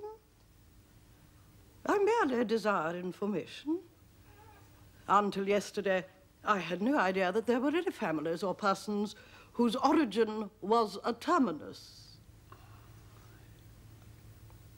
Miss Cardew is the granddaughter of the late Mr. Thomas Cardew, of 149 Belgrave Square, SW, Gervais Park, Dorking, Surrey, and the Sporran, Fifeshire, NB. That sounds not unsatisfactory. 3 addresses always inspire confidence, even in tradesmen. But what proof have I of their authenticity? I have carefully preserved the court guides of the period. They are open to your inspection, Lady Bracknell. I have known strange errors in that publication. Miss Cardew's family solicitors are Messrs. Markby, Markby and Markby. Markby, Markby and Markby. A firm of the very highest position in their profession. Indeed, I'm told that one of the Mr. Markbys is occasionally to be seen at dinner parties. So far, I am satisfied. How extremely kind of you, Lady Bracknell. I have also in my possession, you'll be pleased to hear, certificates of Miss Cardew's birth, baptism, whooping cough, registration, vaccination, confirmation, and the measles. Both the English and the German variety. Ah, a life crowded with incident, I see. Though perhaps somewhat too exciting for a young girl. I am not myself in favor of premature experiences. Gwendolen, the time approaches for our departure. We have not a moment to lose. As a matter of form, Mr. Worthing, I had better ask you if Miss Cardew has any little fortune. Oh, about £130,000 in the funds. That is all. Goodbye, Lady Bracknell. So pleased to have seen you. A moment, Mr. Worthing. £130,000. And in the funds. Miss Cardew seems to me a most attractive young lady now that I look at her. Few girls of the present day have any really solid qualities, any of the qualities that last and improve with time. We live, I regret to say, in an age of surfaces. Come over here, dear. Pretty child. Your dress is sadly simple, and your hair seems almost as nature might have left it. But we can soon alter all that. A thoroughly experienced French maid produces a really marvellous result in a very brief space of time. I remember recommending one to young Lady Lansing, and after 3 months, Her own husband did not know her. And after 6 months, nobody knew her. Kindly turn round, sweet child. No, the side view is what I want. Yes, quite as I expected. There are distinct social possibilities in your profile. The two weak points in our age are its want of principle and its want of profile. Chin a little higher, dear. Style largely depends on how the chin is worn. They are worn very high just at present. Algernon. Yes, Aunt Augusta. There are distinct social possibilities in Miss Cardew's profile. Cecily is the sweetest, dearest, prettiest girl in the whole world. And I don't care tuppence for social possibilities. Never speak disrespectfully of society, Algernon. Only people who can't get into it do that. Dear child. Of course, you know that Algernon has nothing but his debts to depend upon. But I do not approve of mercenary marriages. When I married Lord Bracknell, I had no fortune of any kind. But I never dreamed for a moment of allowing that to stand in my way. Well, I suppose I must give my consent. Thank you, Aunt Augusta. Cecily, you may kiss me. Thank you, Lady Bracknell. You may also address me as Aunt Augusta for the future. Thank you, Aunt Augusta. The marriage, I think, had better take place quite soon. Thank you, Aunt Augusta. Thank you, Aunt Augusta. To speak quite frankly, I am not in favor of long engagements. They give people the opportunity of finding out each other's character before marriage, which I think is never advisable. I beg pardon for interrupting you, Lady Bracknell. But this engagement is quite out of the question. I am Miss Cardew's guardian, and she cannot marry without my consent until she comes of age. That consent I absolutely decline to give. Upon what grounds, may I ask? Algernon is an extremely, I might almost say an ostentatiously eligible young man. He has nothing, but he looks everything. What more can one desire? It pains me very much to have to speak frankly to you, Lady Bracknell, about your nephew, but the fact is, I do not approve at all of his moral character. I suspect him of being untruthful. Untruthful? My nephew Algernon? Impossible. He is an Oxonian. This afternoon, during my temporary absence in London, on an important question of romance, he obtained admission to my house by means of the false pretense of being my brother. Under an assumed name, he drank, I've just been informed by my butler, an entire pint bottle of my Perrier Jouet Brut 89, a wine I was specially reserving for myself. Continuing his disgraceful deception, he succeeded in the course of the afternoon in alienating the affections of my only ward. He subsequently stayed to tea and devoured every single muffin. What makes his conduct all the more heartless is that he was perfectly well aware from the first that I have no brother, that I never had a brother, and that I don't intend to have a brother, not even of any kind. I distinctly told him so myself this afternoon. After careful consideration, Mr. Worthing, I have decided entirely to overlook my nephew's conduct to you. That is extremely generous of you, Lady Bracknell. However, my decision remains unalterable. I decline to give my consent. Sweet child, come here. How old are you? Well, I'm really only 18, but I always admit to 20 when I go to evening parties. You are perfectly right in making some slight alteration. Indeed, no woman should ever be quite accurate about her age. It looks so calculating. 18, but admitting to 20 at evening parties. Well, it will not be very long before you are of age and free from the restraints of tutelage. So I don't think your guardian's consent is, after all, a matter of any importance. Pray excuse me for interrupting you again, Lady Bracknell. But I think it's only fair to tell you that according to the terms of her grandfather's will, Miss Cardew does not come legally of age till she is 35. That does not seem to me to be a grave objection. 35 is a very attractive age. London society is full of women of the very highest birth who have, of their own free choice, remained 35 for years. Lady Dumbleton is an instance in point. To my own knowledge, she has been 35 ever since she arrived at the age of 40, which is many years ago now. I see no reason why our dear Cecily should not be even still more attractive at the age you mention than she is at present. There will be a large accumulation of property. Algy, Could you wait for me till I was 35? Of course I could, Cecily. You know I could. Yes, I felt it instinctively. But I couldn't wait all that time. I hate waiting even 5 minutes for anybody. It always makes me rather cross. I am not punctual myself, I know. But I do like punctuality in others. And waiting, even to be married, is quite out of the question. Then what is to be done, Cecily? I don't know, Mr. Moncrief.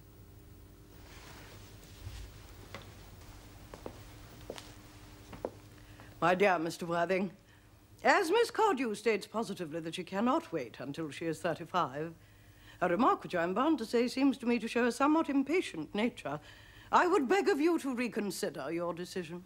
But, my dear Lady Bracknell, the matter is entirely in your own hands. The moment you consent to my marriage to Gwendolen, I will most gladly allow your nephew to form an alliance with my ward. You must be quite aware, sir, that what you propose is out of the question. Then a passionate celibacy is all that any of us can look forward to. That is not the destiny I propose for Gwendolen. Algernon, of course, can choose for himself. Come, dear. We have already missed 5, if not 6 trains. To miss any more might expose us to comment on the platform. Everything is quite ready for the christenings. The christenings, sir?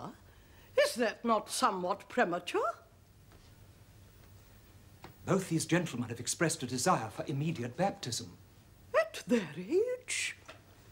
The idea is grotesque and irreligious. Algernon, I forbid you to be baptized. I will not hear of such excesses. Lord Bracknell would be highly displeased if he learned that that is the way in which you wasted your time and money. Am I to understand, then, that there are to be no christenings at all this afternoon? I don't think that, as things are now, it would be of much practical value to either of us, Dr. Chasuble. I am grieved to hear such sentiments from you, Mr. Worthing. They savour of the heretical views of the Anabaptists, views that I have completely refuted in 4 of my unpublished sermons. However, as your present mood seems to be one peculiarly secular, I will return to the church. Indeed, I have just been informed by the pew opener that for the last hour and a half, Miss Prism has been waiting for me in the vestry. Miss Prism? Did I hear you mention a Miss Prism? Yes, Lady Bracknell, I am on my way to join her. Pray allow me to detain you for a moment. This matter may prove to be one of vital importance to Lord Bracknell and myself. Is this Miss Prism a female of repellent aspect, remotely connected with education? She is the most cultivated of ladies and the very picture of respectability. It is obviously the same person. May I ask what position she holds in your household? I am a celibate, madam. Miss Prism, Lady Bracknell, has been for the last 3 years Miss Cardew's esteemed governess and valued companion. In spite of what I hear of her, I must see her at once. Let her be sent for. She approaches. She is nigh. I was told you expected me in the vestry, dear Canon. I've been waiting for you there for an hour and 3/4. Prism! Come here, Prism!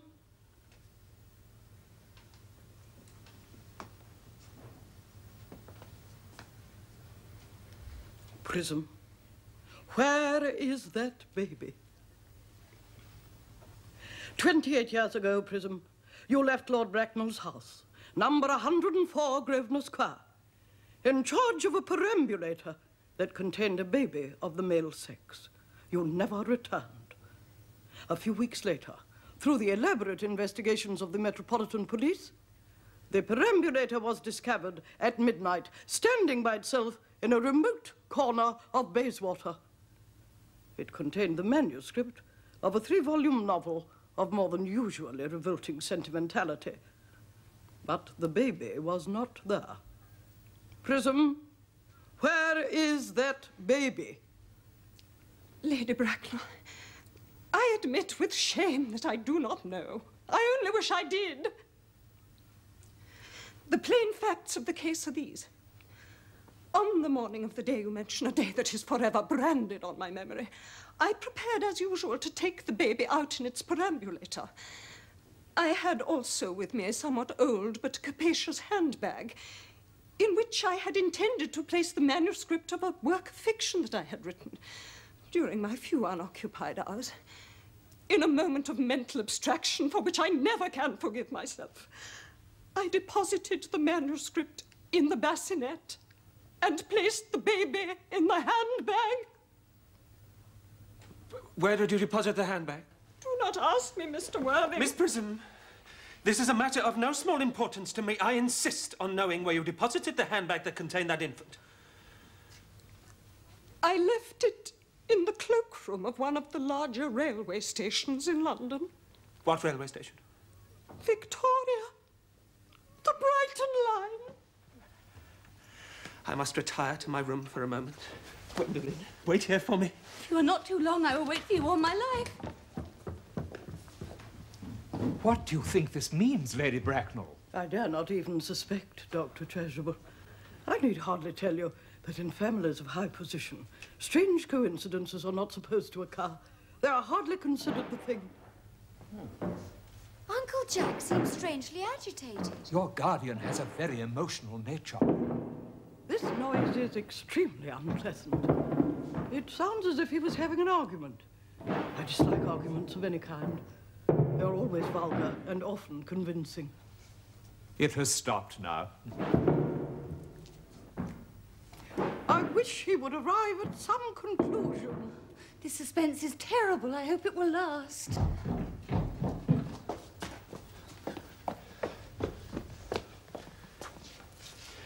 Is this the bag, Miss Prism? Examine it carefully before you speak. The happiness of more than one life depends on your answer. It seems to be mine. Yes. Here is the injury it received through the upsetting of a Gower Street omnibus in younger and happier days.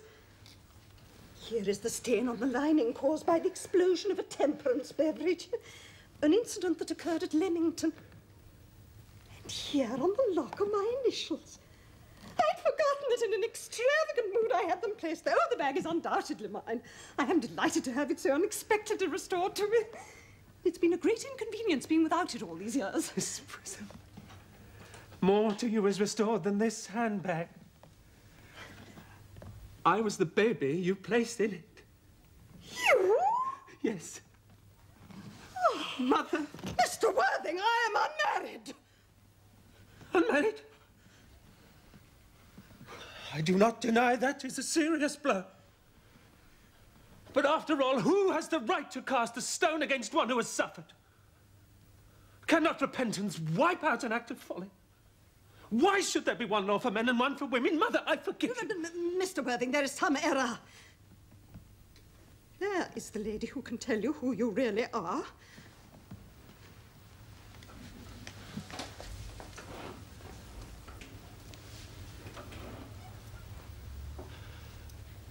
Lady Bracknell, I hate to seem inquisitive, but would you kindly inform me who I am?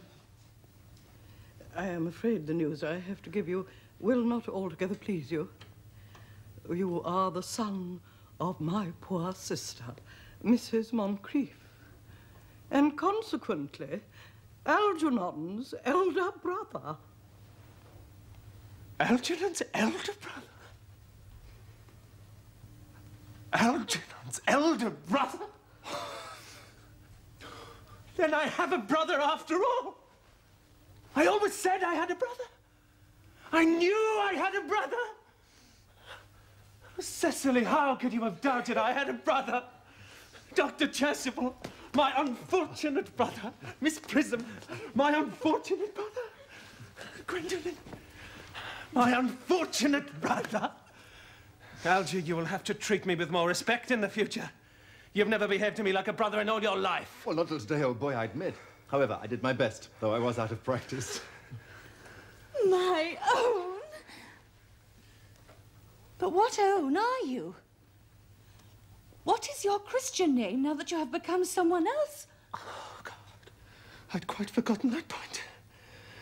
Your decision on the subject of my name is irrevocable, I suppose. I never change except in my affections. What a noble nature you have, Gwendolen. Then the question had better be cleared up at once.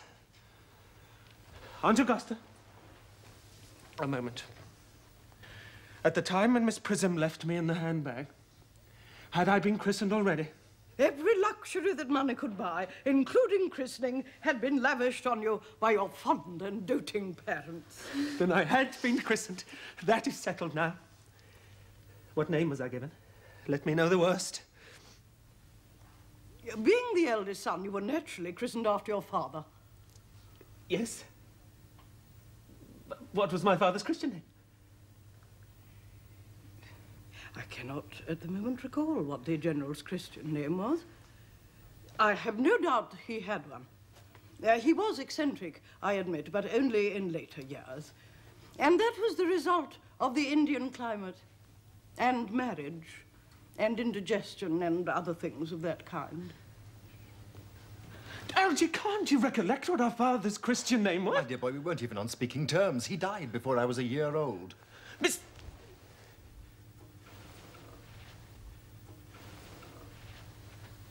His name would appear in the army lists of the period, I suppose, Aunt Augusta. The General was essentially a man of peace, except in his domestic life, but I have no doubt his name would appear in any military directory. The army lists of the last 40 years are here. These delightful records should have been my constant study. Generals, Mallow, Maxbow, Magley. What ghastly names they have. Markby, Mixby, Mobbs, Moncrief. Lieutenant, 1840. Captain. Lieutenant Colonel, Colonel. General, 1869. Christian names. Ernest. John. I always told you, Gwendolen, my name was Ernest, didn't I? Well, it is Ernest after all. I mean, it naturally is Ernest. Yes. I remember now that the General was called Ernest. I knew I had some particular reason for disliking the name. Ernest, my own Ernest. I felt from the first you could have no other name. It is a terrible thing for a man to find out suddenly that all his life he's been speaking nothing but the truth. Can you ever forgive me? I can, for I feel that you are sure to change. My own man. I have come to the conclusion that the primitive church was in error on certain points. Miss Prism, Letitia, I beg to solicit the honor of your hand. Frederick, at last. Cecily, at last. Gwendolen, at last. My nephew? You seem to be displaying signs of triviality. On the contrary, Aunt Augusta, I have now realized for the first time in my life the vital importance of being earnest.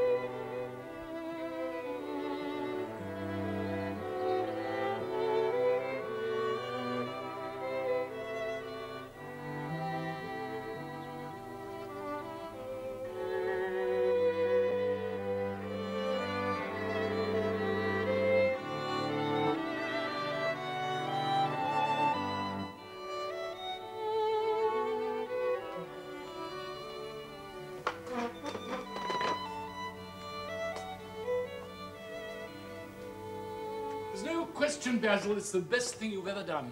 You'll have to send it to the Grosvenor. The Academy is too large and too vulgar.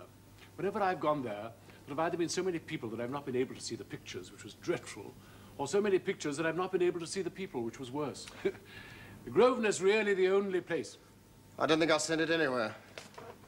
No, I shan't send it anywhere. My dear fellow, why? What an odd lot you painters are.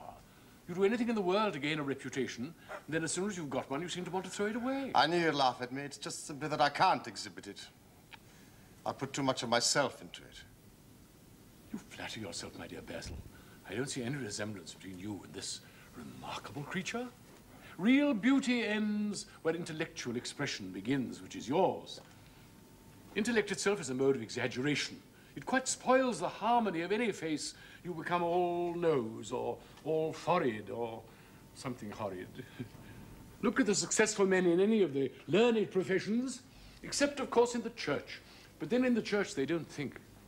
A bishop keeps on saying at the age of 80 what he was told to say as a boy at the age of 18. So he's inclined to look fairly delightful. I'm sure the mysterious young fellow in that picture illustrates that. No, Basil, you don't resemble him in the least. As a matter of fact, I should be sorry to look like him. You know, it's best not to be too different. The ugly and the stupid have the best of it in this world. They can sit at their ease and gape at the play. Your rank and wealth, Harry.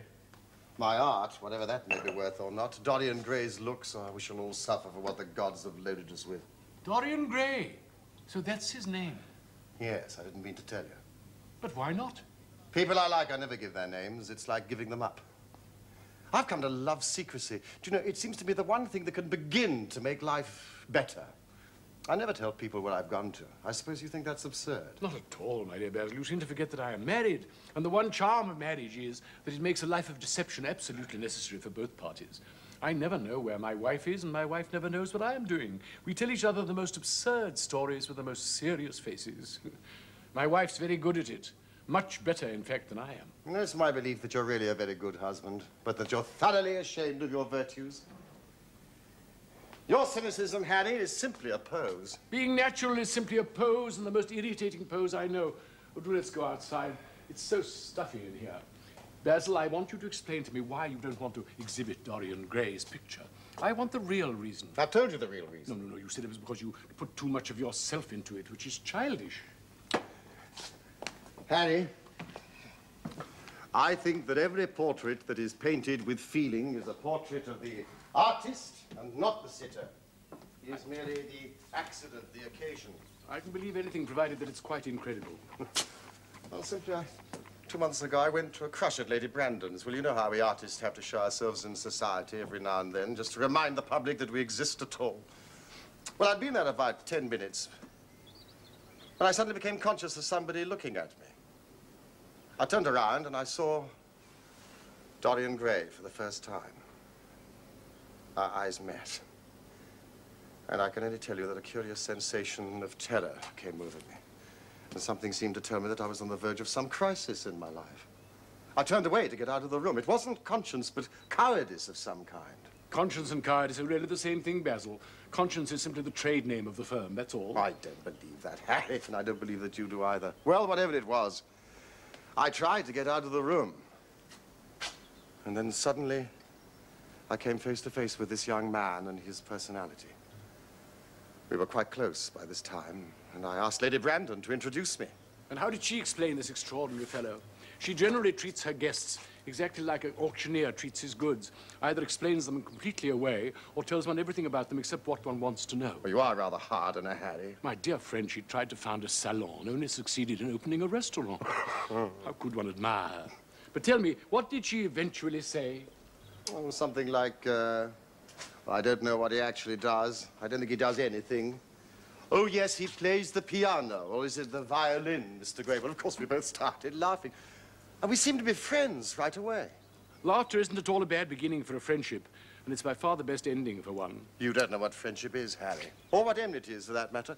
You like everyone. That is to say, you're indifferent to everyone. I choose my friends for their good looks, my acquaintances for their good characters, and my enemies for their good intellects.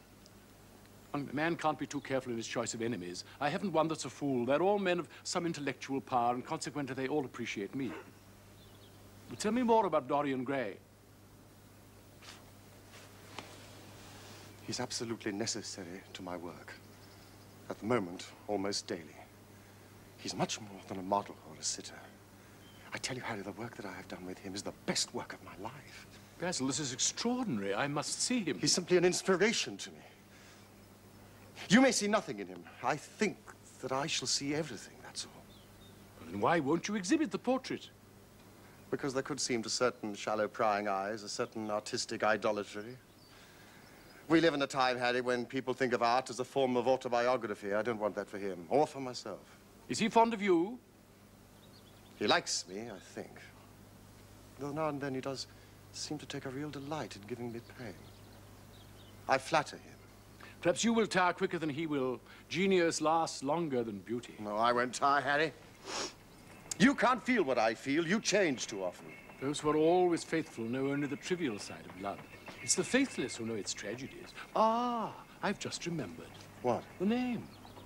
My Aunt Lady Agatha told me that she discovered some wonderful young creature who was going to help her in the East End. She never said anything about his being good-looking. Harry, I don't want you to meet him. What nonsense you do talk.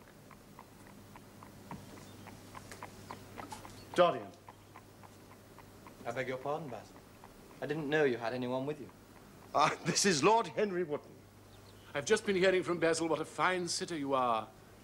You're also one of my aunt's favorite victims, I'm afraid. I am in Lady Agatha's black books at present. I promised to go to a club with her in Whitechapel last Tuesday. Do you know, I really forgot all about it. You look genuinely contrite about it. Oh, I will make your peace with my aunt. She's quite devoted to you. And I don't think it really matters about your not being there. You're too serious to go in for philanthropy, Mr. Gray. And profound. Come inside, Dorian. And Harry, do go off to one of your do's or something. It seems I'm unwanted. Don't go.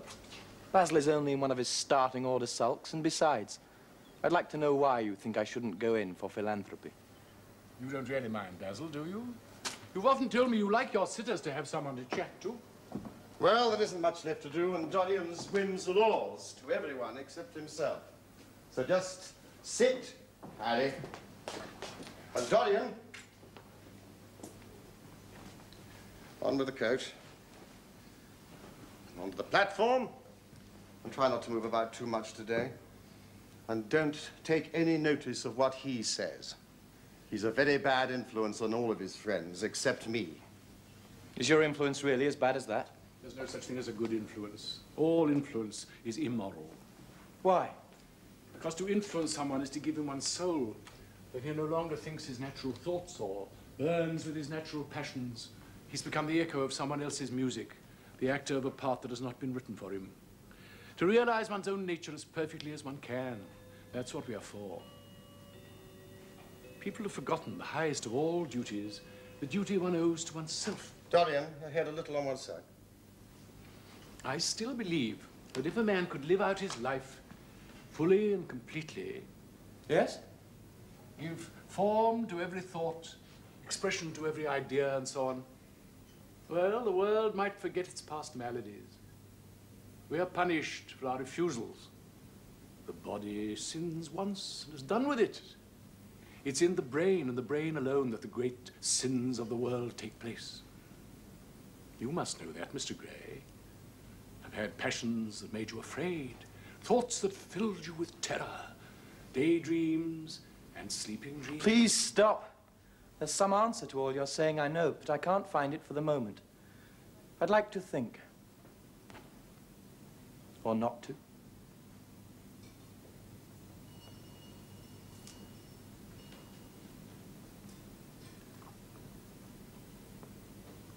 Basil, I'm getting weary standing up here. Just a little longer.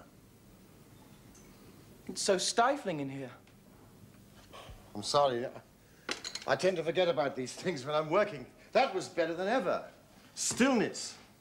I don't know what Harry's been saying to you, but you certainly... weren't being paid compliments, if that's what you mean. Whatever it was, don't believe a word he says. He's right. You are indeed a wonderful creation. You know more than you think you know, just as you know less than you want to know. You have the most marvelous youth, And that is the one thing worth having. Well, I don't feel that way, Lord Henry. Don't frown so, Mr. Gray. Beauty is a form of genius, higher, in fact. It requires no explaining. It's one of the great facts of the world. Like sunlight on water or the darkness of seasons. It makes princes of those who have it. You smile. Ah, when you've lost it, it will be no time to smile. The mystery of the world is in the visible, not the invisible. Yes, Mr. Gray, the gods have been good to you for the present. But don't squander the gold of your days. The moment I saw you, I knew that you were unconscious of what you might be. I felt I must tell you. Beauty fades, limbs fail, senses rot. Youth is absolutely nothing else in the world. Dorian, I'm waiting. You are glad that you have met me, Mr. Gray? Glad now. I wonder if I shall always be. Always. What a dreadful word it is. Women are so fond of using it. They spoil every romance by trying to make it last forever. It's also a meaningless word. The only difference between a caprice and a lifelong passion is that the caprice lasts slightly longer.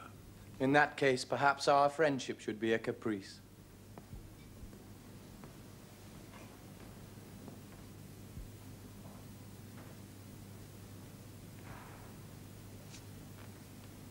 It's done. No more, as I thought. It's quite done, just now. Dear fellow, you must be over the moon.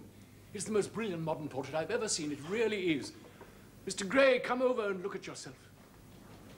Is it really finished? It's quite finished. Yeah, I didn't think we'd do anything today. Oh, darling, I can't tell you how grateful I am. It's as if it's done itself. That's entirely due to me, isn't it? Dorian, what is it? Don't you like it? But of course he likes it. Who wouldn't? I'll give anything you like to ask for it, Basil. I must have it. It's not my property, Harry. Then whose property is it? Dorian's, of course. He's a very lucky fellow. This picture will always remain young. It will never be older than this particular day in June. If only it could grow old instead of me. I would give my soul for that. You'd hardly care for such an arrangement, would you, Basil? Rather hard lines on your work. I should object very strongly. I'm sure you would, Basil. You like your art better than your friends. I'm no more to you than one of your green bronze figures. Not as much, I should think. Dorian, don't say things like that. No, your picture has taught me. Lord Henry Wotton is perfectly right. When I do find I am growing old, I shall simply kill myself. Dorian, I've never had such a friend as you. You tell me that you could be jealous of material things in such a way? You're finer than any. Yes, I'm jealous of that portrait. Why should it keep what I lose? Every moment it takes something from me. Why did you paint it? So that one day I shall be mocked by it? Harry, this is your doing. It is the real Dorian Gray, that's all. It is not! But then if it is not, what has it to do with me? Well, I can't quarrel with my two best friends at once. You know, between you, you've made me hate the finest piece of work I've ever done. Well, it's only colour and canvas. I won't let it cut across our lives. I'll destroy it. Don't, Basil, don't! It would be murder. You appreciate my work? I was beginning to doubt it. Appreciate it? It's part of myself. I feel it. Well, when they're dry, you shall be varnished, framed, and sent home. I wish you two wouldn't squabble over that picture. You'd much better let me have it, Basil. That silly boy doesn't really want it, and I really do. If you let anyone but me have it, Basil, I'll never forgive you. It's yours, you know that. I gave it you before it existed. Why don't we go to the theatre tonight? There's sure to be something on somewhere. You too, Basil, won't you? I can't. I've got too much work to do. Besides, I hate dressing up. Then you and I shall go alone, Mr. Gray. I shall stay with the real Dorian. Is it the real Dorian? Am I really like that? Yes, just like that. Don't go to the theatre tonight. Stay and dine with me. I can't. Why? because I promised to go to the theatre with Lord Henry. He won't like you any better for keeping promises. Don't go. Please. I'm going, Basil.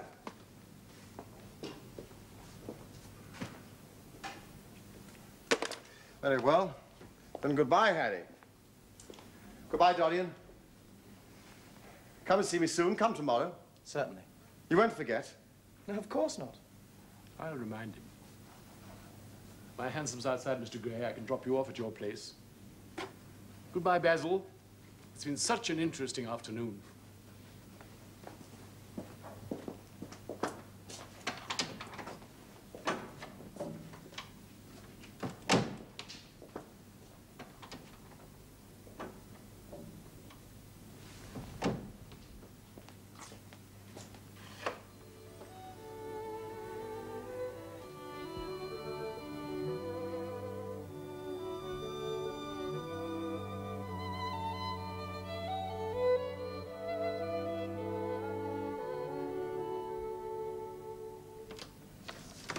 Uncle George, I want to get something out of you. Money, I suppose. No, it isn't money I want. It's only people who pay their bills who want that, Uncle George, and I never pay mine. I always deal with Brother Dartmoor's tradesmen. Consequently, they never bother me at all. Now, what I want is information. Useless information, naturally. Well, I can tell you anything that's in an English blue book. Ah, but these fellows write such a lot of nonsense nowadays. When I was in the diplomatic, things were much better. Now, I hear they let 'em in by examination. What do you expect? Examinations, sir, are pure humbug from beginning to end. If a man's a gentleman, he knows quite enough. And if he isn't a gentleman, whatever he knows is bad for him. Mr. Dorian Gray does not belong to blue books, Uncle George. He's old Lord Kelso's grandson, and his mother was a Devereux, Lady Margaret Devereux. I want you to tell me about her. Who did she marry, for instance? You've known nearly everyone in your time. Of course, I knew her. Extraordinarily beautiful girl. Made all the men frantic, running away with some penniless nobody, a subaltern in a foot regiment, something of the kind. Yes, poor chap was killed in a duel at Spa just afterwards. Ugly business. They did say Kelso got some Belgian brute to insult his son-in-law in public and then paid him to spit him like a pigeon. Oh. The thing was hushed up, but Kelso ate his chop alone in the club for a long time afterwards, I can tell you. Yes, it was a bad business. Kelso brought her back, but she never spoke to him again, and then she died herself before the year was out, just after that boy in there was born. Good-looking fella. Takes after his mother. Mind you don't go leading him astray, Harry. He should have some money waiting for him if Kelso does the right thing by him. Yes, I fancy he's going to be well off. She was the most glorious-looking creature I ever saw. Could have married anybody.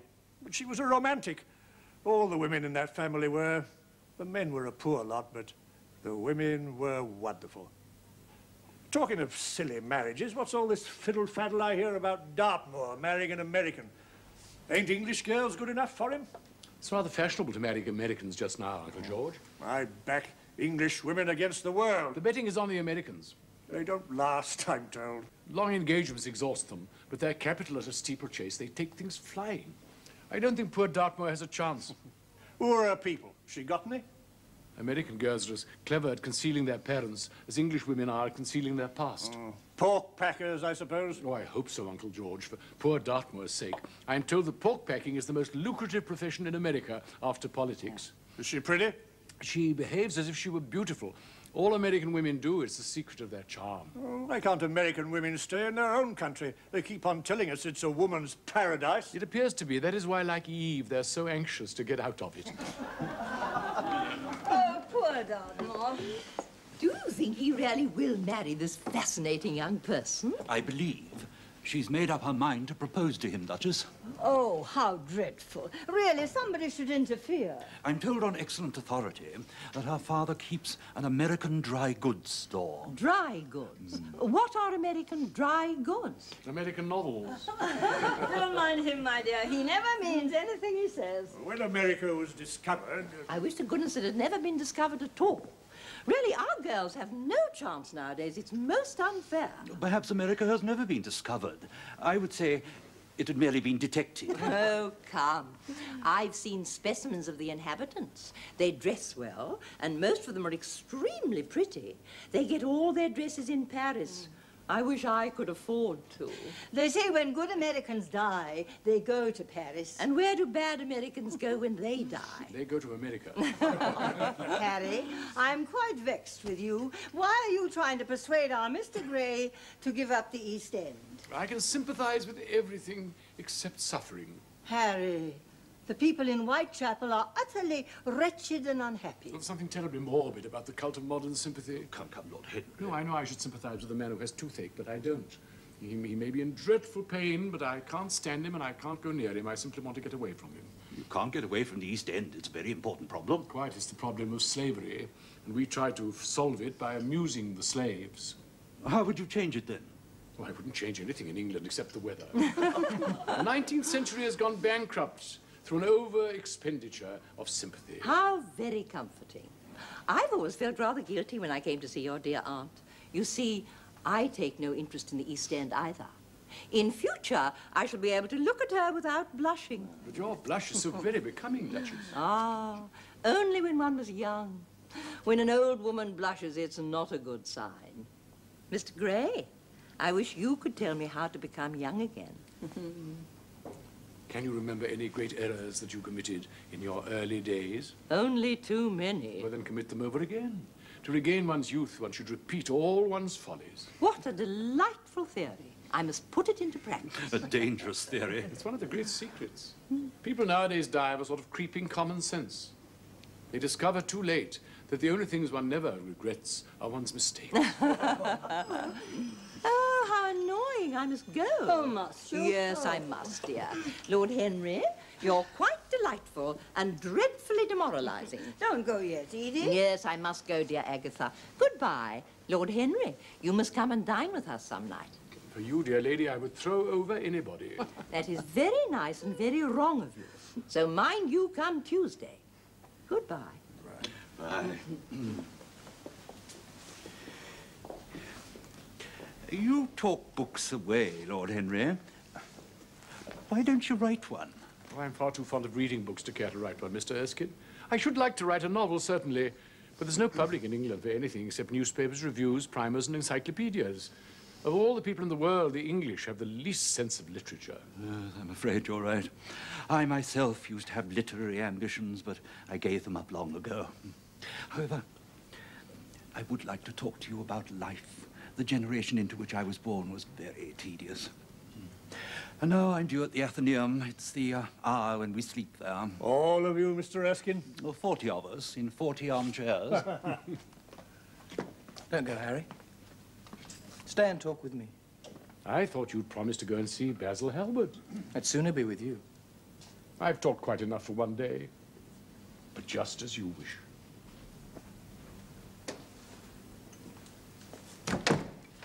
Tell me about your wife. Tell you what? I saw you together at Lohengrin the other night. Am I to take it that you're already interested in the practicality of marriage? Yes, I am. Very much, sir. Indeed. You must tell me about it. If you remember, I was asking about your own wife. Oh, Victoria. Oh, she's a curious woman. A mania for going to church. And her dresses always look as if they'd been designed and arranged and put on in the middle of a tempest. She's usually in love with someone, but as her passion is hardly ever returned, she's managed to keep most of her illusions. She does try to look picturesque, but always ends up looking untidy. Marriage? Never marry a woman with straw-colored hair, Dorian. Why, Harry? They're so sentimental. But I like people to be sentimental. My advice to you is, Dorian, don't marry at all. Men marry because they're tired. Women because they're curious. Both are disappointed. My life, Harry, is not one of your aphorisms. I think I deserve better of you than that. Who are you in love with? An actress. Oh, that's rather a commonplace debut. Oh, you wouldn't say so if you saw her. Who is she? Well, her name, if that's what you mean, is Sybil Vane. Never heard of her. Oh, nobody has. But they will do. She's a genius. How long have you known her? About 3 weeks. And where did you come across her? I'll tell you, Harry. But you must listen, and listen properly. I think a little while ago, before I met you, it might never have happened at all.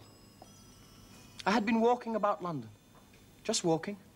Just looking and watching people I passed or who passed me. Some of them seemed fascinating simply to see.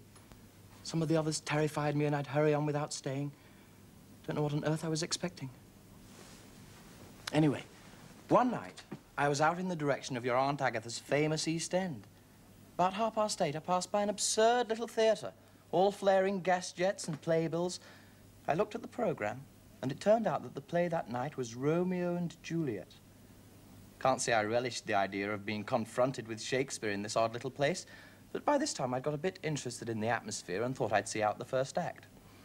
Romeo was like an old beer barrel, and Mercutio was played by the local comedian just in order to put in his favourite gags. And then Juliet came on. Harry, she was the loveliest thing I've ever seen in my life. You said to me once that pathos left you unmoved, but that beauty, something merely beautiful, could fill your eyes with tears. I tell you, Harry, I could hardly see this girl for the mist of tears that came across my line of sight. And when she spoke, her voice, I'd never heard anything like it. Can't forget it. The evening. I can't forget her. She's everything in life to me. Every night I go and watch her. I see. Harry, why didn't you tell me what it is? Loving an actress. Because I've loved so many of them, Dorian. When one is in love, one always begins by deceiving oneself and always ends by deceiving other people. That is what is known in the world as romance. Oh, Harry, Sybil is the only thing I care about now. One night I threw her some flowers and she looked up at me. At least I thought she did. Every night of my life I go to see her, and every night she's more marvellous. That is the reason, I suppose, why you never dine with me now.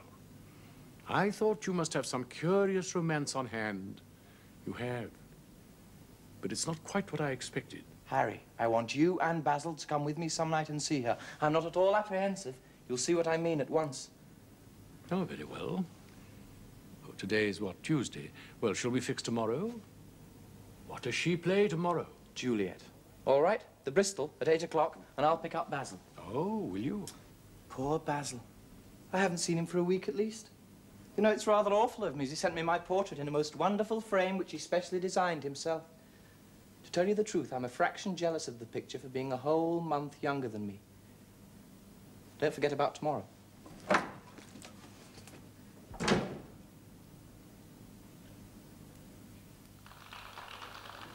Mother, I'm so happy. You must see that. You do feel it. You do feel it. Happy? Oh, I don't know about that. I don't know about happy.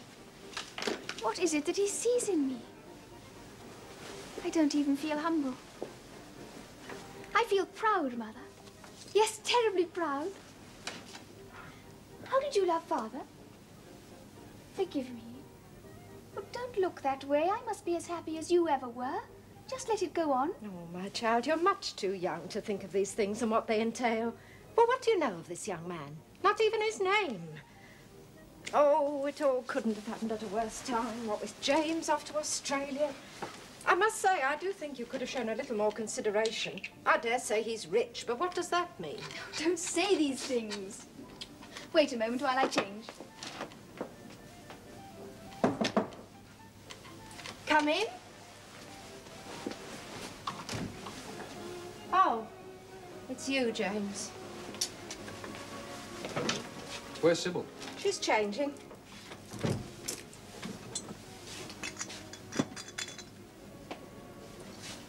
Are my things ready? Quite ready. Well, I hope you take to the sea, James, or at least that it takes to you. You will remember, it was at your own choice. You could have been a solicitor if I'd had my way.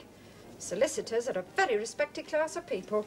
In the country, they often dine with the best families. I hate offices and I hate class. But you're quite right. I've chosen my own life. All I say to you is, keep a watch over Sybil. Don't let her come to any harm. Oh, you do talk very funny sometimes, James. Of course I'll watch over Sybil. What else do you think I'll do? I hear there's a gentleman. Comes every night to the theatre. Comes back here to talk to her. Is that right? You're talking about things you simply don't understand, James. We're accustomed to receiving a great deal of attention in the profession. It's something you've never really understood. And many don't, or won't. Used to happen to me all the time. And that's when acting was really understood. As for Sybil, I've no way of knowing whether this present attachment of hers is serious or not. But all I do know is that the young man in question is a perfect gentleman. He's always most polite to me. And he has all the air of being very rich indeed. But you don't know his name? No. No, he hasn't yet revealed his real name, I confess that. I think it's quite romantic of him. I'd say he's probably a member of the aristocracy. Just watch over her. Mother, you've got to watch over her. Why are you talking to me like this? I've always looked after Sybil from first to last. And if he is a worthy gentleman, there's no reason why she shouldn't contract an alliance with him. Especially if he is a member of the aristocracy. And he has all the appearance of it, I must say. It'd be a brilliant marriage for Sybil. They'd be quite a couple. His looks are really remarkable. Everybody notices them. Oh, how serious you both look. What's the matter now? Nothing. Goodbye, Mother. Oh, goodbye, son. Take care in all that wet weather. I'll see you later, Sybil, dear. I'll get a drop for both of us round the corner. All right. Everything will be all right for both of us. You'll come back from Australia with everything you want, and I'll be here in London with everything I want. We'll all be together, and that's what life will be like. Jim, you're not listening to a word I'm saying. I've just set out the most exquisite plans for both of us. Now say something to me, please. What would you like me to say? Just that you'll be a good boy and not forget us. I think you're more likely to forget me than I am to forget you, Sybil. What do you mean? You have a new friend, I hear. Who is he? Why haven't you introduced me to him? Does he mean you any good? Stop it. You're not to say anything against him. I love him. Someone whose name you don't even know? Who is he? I've a right to know. If only you could see him, you'd think him the most wonderful person in the world. Someday you will. When you come back from Australia, you'll like him so much. Everybody does. And I love him. I just wish you could come to the theatre tomorrow. He's going to be there, and I'm playing Juliet. What about that? To be in love and play Juliet. I shall probably frighten the company to death.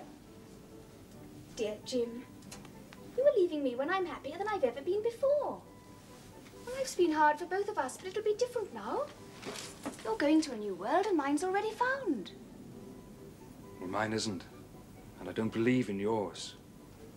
I wish to God I did. Love makes people good. Do you believe that?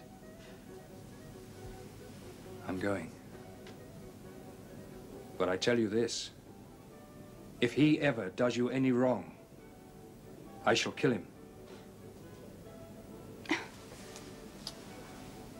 Come on.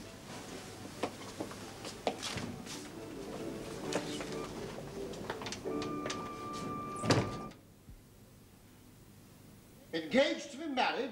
I don't believe it. It's perfectly true. To whom? Some little actress or other. I don't believe it. Dorian's far too sensible. Dorian's far too wise not to do foolish things now and then, my dear Basil. Marriage is hardly a thing one can do now and then, Harry. Except in America. And I didn't say he was married. I said he was engaged to be married. There's a great difference. Well, one only has to think of Dorian's birth and position and wealth. To marry a girl like that is unthinkable. If you want to make him marry this girl, tell him just that. He's quite sure to do it then. Whenever a man does a thoroughly stupid thing, it's so often from the noblest motives. Well, I hope she's all right. Oh, she's better than all right. She's beautiful. Dorian says she's beautiful, and he's not often wrong about that sort of thing. You know, your portrait of him has quickened his appreciation altogether, especially about people's personal appearance. And that's not the only effect it's had on him. Anyhow, you and I, are going to see her tonight. That is, provided Dorian hasn't forgotten all about us in his delirium. Harry, you're not serious. I think I should be miserable if I was ever more serious than I am at this moment. But you can't possibly approve of this business. It's an infatuation, surely. I neither approve or disapprove of anything now. It's an absurd attitude to take towards life. Dorian meets a beautiful girl who happens to play Juliet and falls in love with her. Well, why not? I, for one, hope that he will make this girl his wife, passionately adore her for 6 months, and then suddenly become fascinated by somebody else. Harry, you don't believe a single word of that. If anything happened to upset Dorian Gray's life, no one would be more upset than you. You're much better than you pretend to be. The reason we like to think so well of others is because we're afraid for ourselves. We praise the banker in order that he may allow us to overdraw our account, or even try and find good qualities in the burglar in the hope that he'll leave our property alone. I mean everything I've said. I have nothing but the greatest contempt for optimism.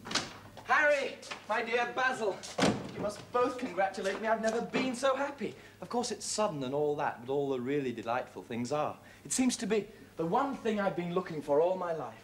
Well, I hope you'll always be as happy as this, Dorian, but you know, I don't know whether I can quite forgive you for not letting me know about your engagement. You told Harry. Yes, and I don't quite forgive you for being late. Now come and sit down, Dorian, and tell me what it is that's been making you so happy. Well, there isn't really very much to tell. After I left you yesterday evening, Harry, I went down and had some dinner at that little Italian restaurant in Rupert Street you introduced me to, and at 8 o'clock went down to the theatre. Sybil was playing Rosalind. Of course, the scenery was dreadful and the Orlando absurd, but Sybil, you should have seen her. Of course, our engagement's a dead secret. I shouldn't be telling you all this, but I can't help it. At what particular point did you mention the word marriage, Dorian? And what did she say in reply? Or perhaps you've forgotten all about it. My dear Harry, I didn't treat it as a business transaction. And I suppose I never made any formal proposal. Well, what did you say then? That I loved her, of course. She said, oh, something about not being worthy to be my wife. Something like that. Women are wonderfully practical. Much more practical than we are. In situations of that kind, we so often forget to say anything about marriage, and they always remind us. Leave it alone, Harry. You're only annoying, Dorian. Dorian is never annoyed with me. No, I don't mind. It's impossible to be angry with you. When you see Sybil Vane, then you will know that anyone who could consider wronging her would be a monster without a heart at all. I can't understand how anyone wants to degrade the thing he loves. I never have. I love Sybil Vane. When I am with her, I regret everything else I've ever learned. The simplest touch of her hand makes me forget you and all your theories about life, love, and pleasure. Pleasure is the only thing worth having a theory about. Believe me, no civilized man ever regrets a pleasure. And no uncivilized man ever really knows what a pleasure is. I know what it is. It's to adore someone. Ah, that's better than being adored. It's a downright nuisance. When women worship someone, they're always bothering them to do something for them. Well, I should have thought that whatever they ask for, they've already given first. They create love in one's nature. They've a right to demand it back. That's quite true. Nothing is ever quite true. Well, this is. Can't you admit, Harry, that women give men the very essence of themselves? Possibly, but they invariably want it back in such very small change. That's the worry. Women, some witty Frenchman once put it, only inspire us to do masterpieces and then always prevent us from carrying them out. I don't know why I like you at all. You will always like me, Dorian. I represent to you all the sins that you have never had the courage to commit. And now, after all that, you must have a cigarette. A cigarette is the perfect type of the perfect pleasure. It's delicious, and it leaves one unsatisfied. What more can one ask? What utter rubbish you do talk, Harry. Come on, let's get down to the theatre. Just give me a moment, Dorian. When Sybil Vane comes on the stage, then it will be your turn to find a new ideal of life. She may represent something that even you have never experienced. I have known everything, but I'm always ready for a new emotion. I'm afraid that in this case, however, there's no such thing. Still, your wonderful girl may be thrilling at the very least. I love acting. So much more real than real life.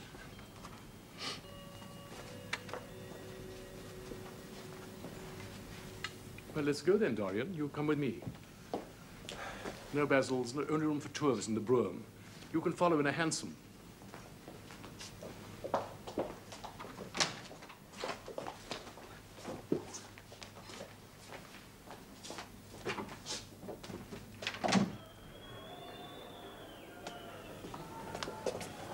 I'm most awfully sorry I made you both waste an evening. I apologize. My dear Dorian, I expect Miss Vale is probably ill. We'll come again some other night. I wish she were ill, but she's simply callous and cold. She's altered entirely.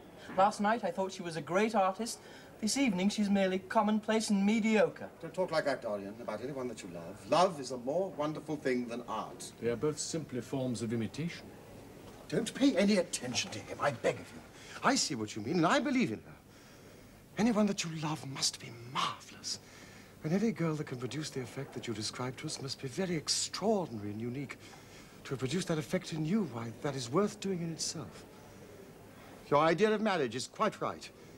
I didn't think so at first, but now I admit it freely. Sybil Vane was made for you. Without her, you would have probably been incomplete for the rest of your life. Thank you, Basil. I knew you would at least try to understand. I think we should go. And you too, Dorian. It isn't good for one's morals to see bad acting. Besides that, I suppose you'll want to see your wife act much longer. So what does it matter if she plays Juliet like a wooden doll? She's very lovely indeed. And if she knows as little about life as she does about acting, she'll be a delightful experience. Now, my dear boy, don't look so tragic. Come and drive down to the club with Basil and me, and we'll drink a toast to the beauty of Sybil Vane. She is beautiful. What more can you want? Please go, Harry. Take him with you, Basil. Oh, Harry.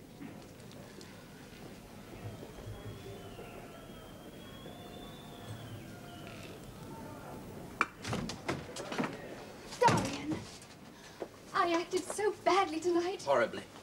You were dreadful. Are you ill or something? Haven't you any idea what it was? You obviously have no idea what I went through.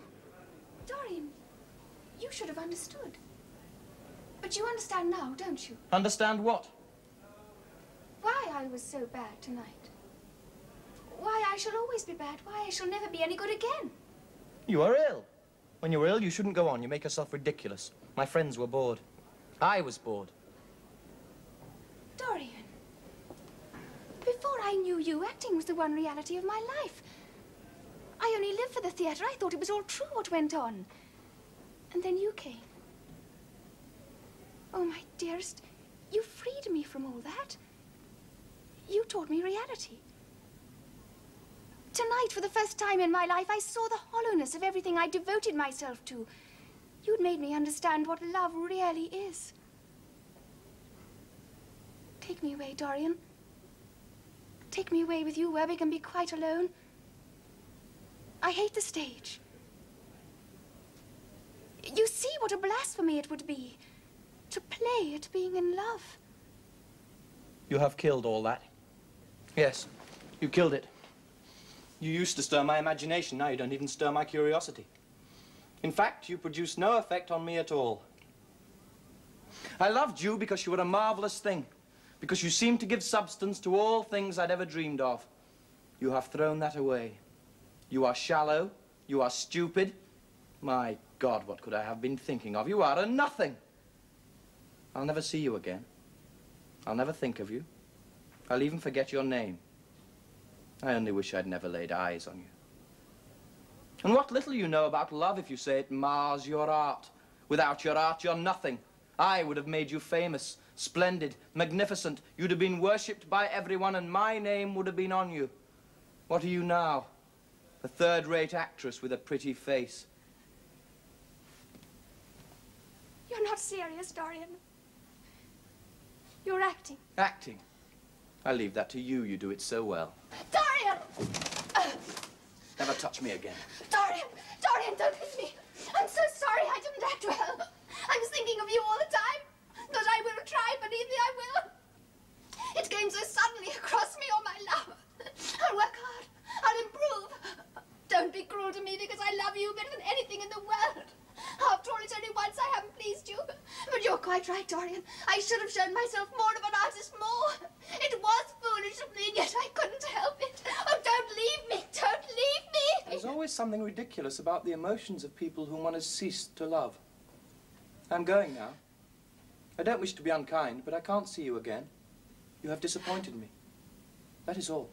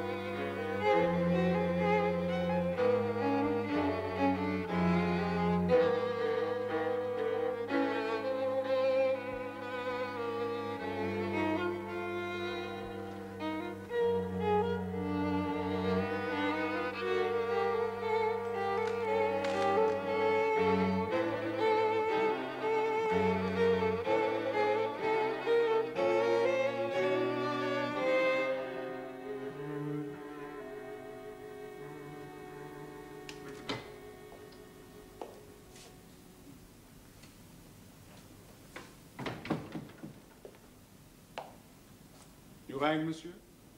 No. Of course I didn't ring. Oh, yes, I did.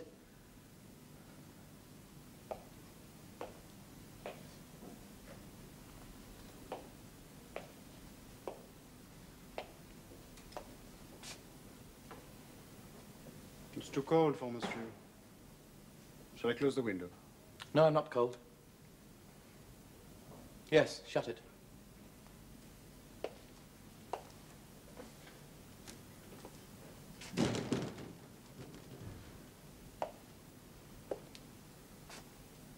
Will there be anything else, monsieur? What? Did you see that Miss Vane got my letter? I delivered it myself, monsieur. Although the house was very difficult to find. Well, did you give it to her personally? No, monsieur, but I gave it to someone who called herself the landlady. She seemed rather cross at being disturbed, but she promised it would be delivered into the right hands. Very well, Victor. I'm not at home to anyone except Miss Vane. And Lord Henry, monsieur. What about him? I told you I'm only at home to Miss Vane. Do you remember that, Victor? Miss Sybil Vane. It's just that his man brought round a letter first thing this morning, monsieur. It was marked urgent. I left it on your breakfast tray. Yes, I got it. Well, it can't be that important. I'll read it later. Don't forget to let her in at once.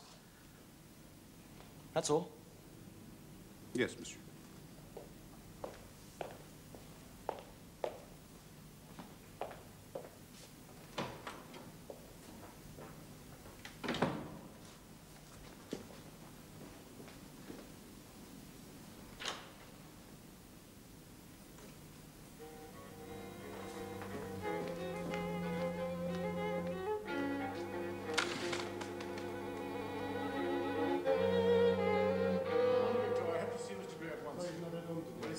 I have to see Mr. Dickens. But I can't take anything else. I've got to see him.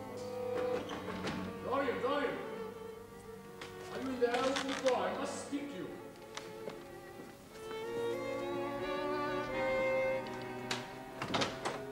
My dear boy, I had to see you. Forgive me for the thought of your shutting us up like this. I'm so terribly sorry for you about it all, Lord Dorian, but you simply mustn't. You mustn't sit alone here brooding about it. You mean about Sybil Vane? Yes, of course, the whole thing's tragic from every point of view, but you simply mustn't think of it as your fault. Tell me, did you stay with her long after we both left? A while. I knew you would. Was there a scene? I was brutal. Yes, brutal and unforgivable, but that is over now.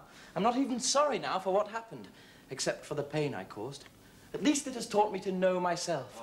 Dorian, I'm glad you couldn't look on it like that. I was afraid I'd find you in despair. No, that is all over. I'm as happy as I shall ever be. For one thing, I know what conscience is, and don't swear at that anymore, not in front of me. I can see through it.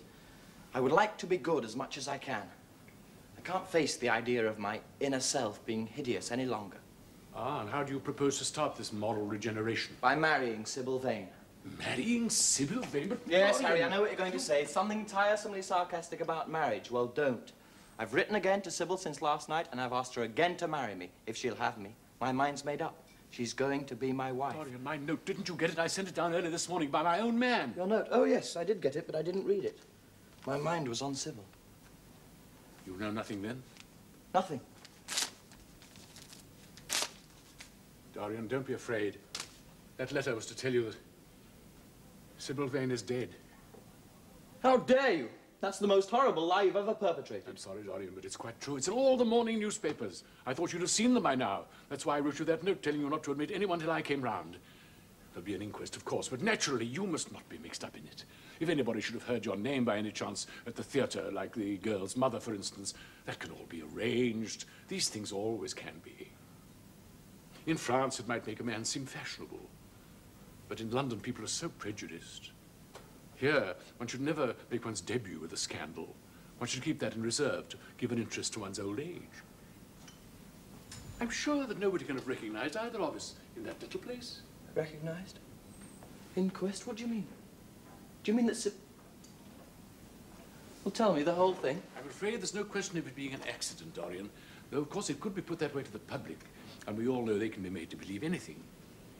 Well, I won't bother you with the details now. You can read them all later. But it seems she was found dead on her dressing room floor. The newspapers say that she had swallowed something by mistake. Something they use in theatres for some reason. I don't know what it was, but it had either prussic acid or white lead in it. I should fancy it was prussic acid, as she seems to have died instantaneously. Well, that is something, but not very much all the same. Yes, yes, yes, it's very tragic, but you must not allow yourself to be mixed up in it. The Morning Post says that she was 17. I should have thought she was even younger than that. She looked such a child. Dorian, you're not to allow this thing to bring you down. I'll tell you what you will do. This evening you will come and dine with me. And afterwards we will look in at the opera. Yes, the opera. It's a Patti night, and everyone will be there. You can come to my sister's box. She'll have some smart women with her. Sir, I have murdered Sybil Vane. Just as if I'd cut her throat myself with a knife.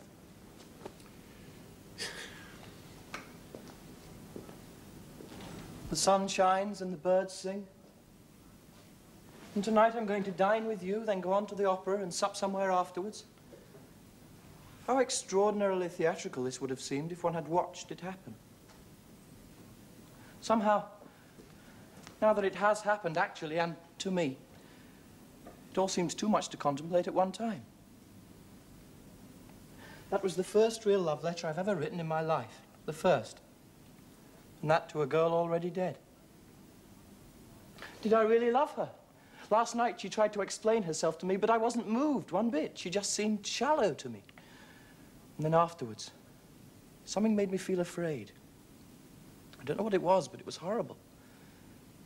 I knew I'd done wrong, that I'd have to go back. Well, there she is, dead. My God, Harry, what shall I do? I don't think you know the danger I'm in, and there's nothing to keep me straight. Perhaps she could have done that for me. She'd no right to kill herself, no right. My dear Dorian, the only way that a woman can reform a man is by boring him so completely that he loses all interest in life. If you had married this girl, you'd have been utterly wretched. Of course you'd have treated her kindly. One can always be kind to people for whom one cares nothing. But she'd have soon found out that you were absolutely indifferent to her.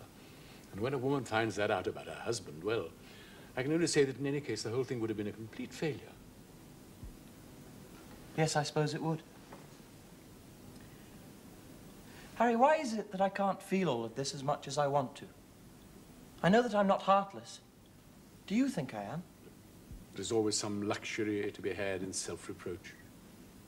But in this particular case, what is it that's happened? A girl has killed herself for love of you. I wish such a thing had ever happened to me. It would make me in love with love for the rest of my life. The people who have adored me, there have not been very many, but there have been some, have always insisted on going on long after I had ceased to care for them or they to care for me. The only charm of the past is that it is the past. I was inhumanly cruel to her. You seem to forget that. I'm afraid that women appreciate cruelty, downright cruelty, more than anything else. They have wonderfully primitive instincts. We may emancipate them, but they remain slaves looking for their masters all the same. I wonder if you know me as well as you seem to think, Harry. Now, Dorian... I don't want us to talk about this again, ever. It has been an experience, that is all. I cannot think there can be much else in store. There is everything in store for you, Dorian. With all the gods have given you, there is nothing that you will not be able to do. And now you better dress and drive down to the club. We're rather late as it is. No, I feel too tired to eat anything. I think I shall join you at the opera. What is the number of your sister's box? Oh, 27, I believe. It's on the grand tier. You will find her name on the door. But I'm sorry you won't dine with me first. I don't feel up to it. But I'm awfully obliged to you. For everything. We're only at the beginning of our friendship, Dorian. Goodbye. I shall see you before 9:30, I hope. Remember, Patti is singing.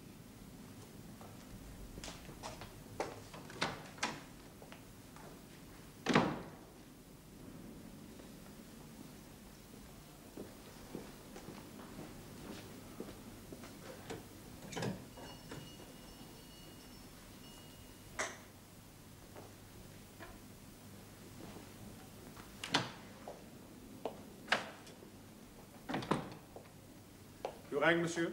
Yes. I shall be going to the opera this evening, Victor. Oh, well, monsieur, I'll put out your clothes. No, later will do. In the meantime, I want you to go round to Mr. Hubbard. He is the frame maker in South Audley Street. I have some pictures I want his advice about. I know the gentleman. Tell him it's most important, and I shall like him to come round as soon as possible. That's all. Oh, ask Mrs. Leaf to give you the key of the schoolroom. The old schoolroom, monsieur. So long since anyone went in there, it must be full of dust. I'm sure it's not fit for you to look at, monsieur. I'll see to it that she puts it in order before you go in there. I don't want it put in order, Victor, by you, Mrs. Leaf, or anyone else. I simply want the key. Do you understand that? Just as you wish, monsieur. I thought you might be covered in cobwebs if you went in there. Mrs. Leaf tells me it hasn't been open for nearly 5 years. Well, that is unimportant. I simply want to see the place, that's all. Yes, monsieur. Oh, Mr. Allward is waiting to see you. Shall I send him in? Yes. And then get off to the frame makers. Thank you, Victor. Oh, Dorian, I'm so glad to find you in. I met Harry outside in the street. He seemed bland about the whole affair. This must be awful for you. I thought you might be with the police or something. Why should I be with the police? Oh, and he said something about you actually going to the opera. Well, of course, I didn't believe that. Dorian, I hope you don't get too involved. Involved? Why should I be involved? Well, you should know that better than I. As a matter of fact, I am going to the opera.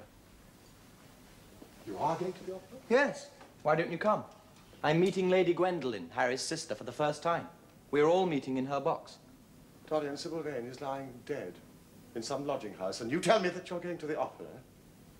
The girl you love hasn't even yet found a grave to crawl into, for all we know. Don't talk about horrid subjects, Basil. What is past is past. You called yesterday the past? All I know is that I don't want to be at the mercy of my emotions.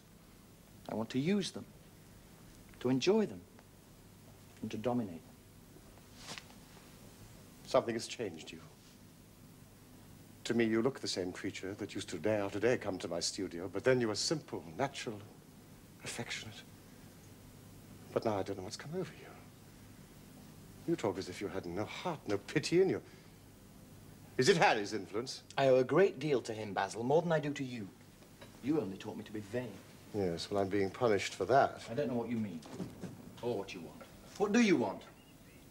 I want the Dorian I used to paint.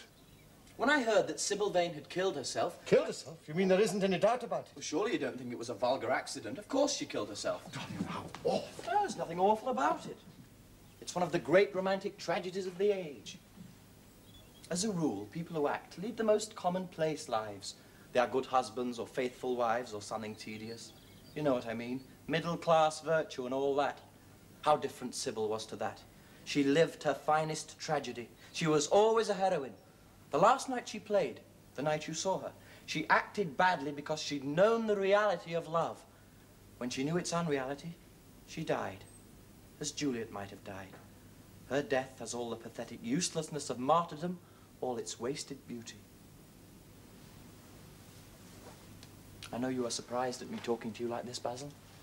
You have not realized how I have developed. To become the spectator of one's own life, as Harry says, is to escape the suffering of life. Don't leave me, Basil, and don't let's quarrel. I am what I am. There's nothing more to be said.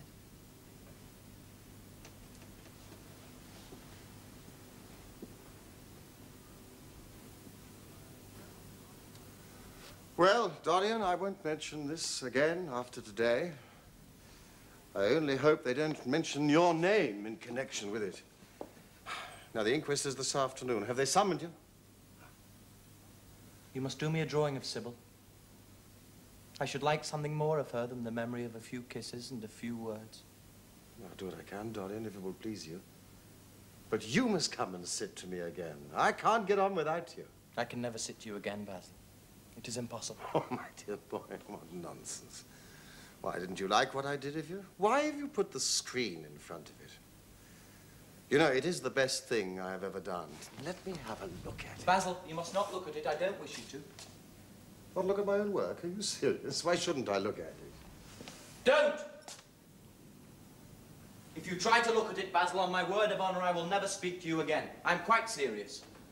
I don't offer any explanation, and you are not to ask for any, but remember, if you touch that screen, everything is over between us. Dorian. Don't speak. But what's the matter?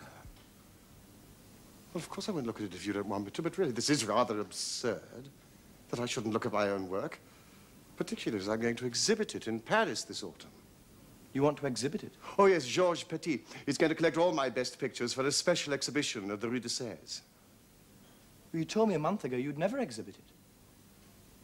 You can't have forgotten you assured me most solemnly that nothing in the world could induce you to send it to any exhibition. You told Harry exactly the same thing. Basil. Yes? We have each of us a secret. Let me know yours and I shall tell you mine. What was your reason for refusing to exhibit my picture?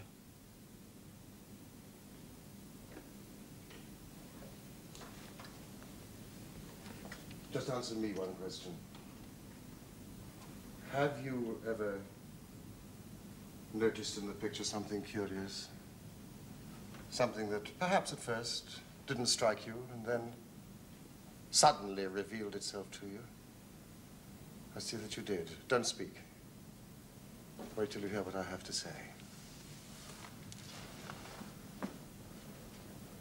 Dorian, from the first moment I met you, your personality had the most extraordinary effect of me.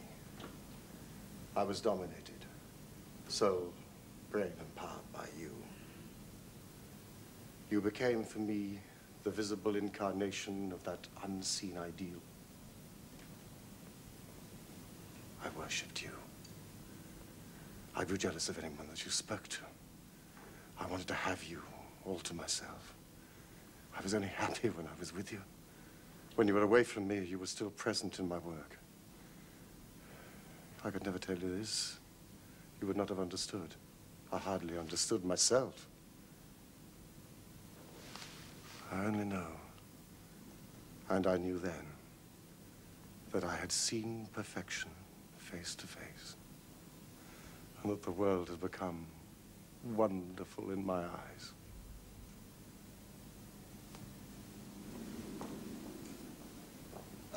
Too wonderful, perhaps, for in such worship there is danger.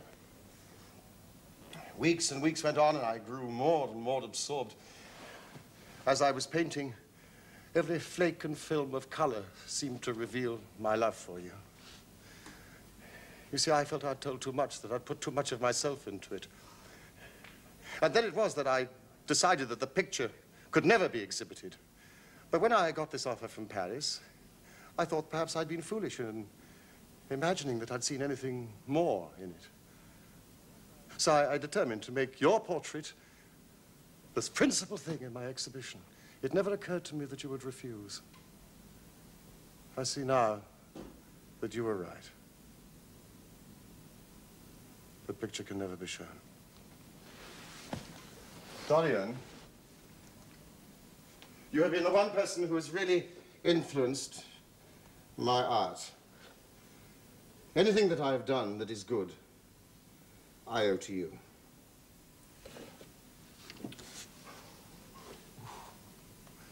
Oh, you don't know. You just don't know what it cost me to tell you that. My dear Basil, what have you told me? Merely that you felt you admired me too much. That is not even a compliment. It wasn't intended as a compliment. It was a confession. And now that I've made it, something seems to have gone out of me. It was a very disappointing confession. Oh, what did you expect? You didn't see anything else in the picture, did you? There was nothing else to see? No. There's nothing else to see. Why do you ask? Basil, you and I are friends. We always will be. You have Harry? Oh, Harry. Harry spends his days in saying what is incredible and his evenings in doing what is improbable. But I don't think I'd go to Harry if I were in trouble, Basil. I'd sooner come to you. You will sit to me again. It's impossible. There is something fatal about a portrait. It has a life of its own. Well, I'm sorry that you won't let me look at it once more. But that can't be helped. And I do understand how you feel.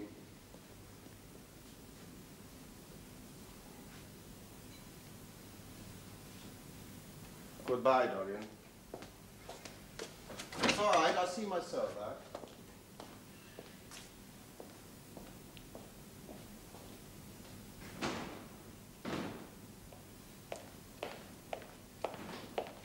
I've obtained the key to the schoolroom for Mrs. Leaf, monsieur. Very well. Leave it on the table.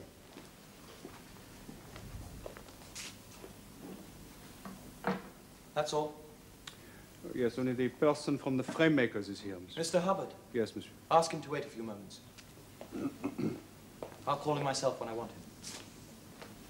Will there be anything else, monsieur? Yes, when Mr. Hubbard is gone, you can put out my clothes for the evening. I shall want to see him alone. Is there another key existing to the schoolroom? Mrs. Leaf tells me it is the only one, monsieur.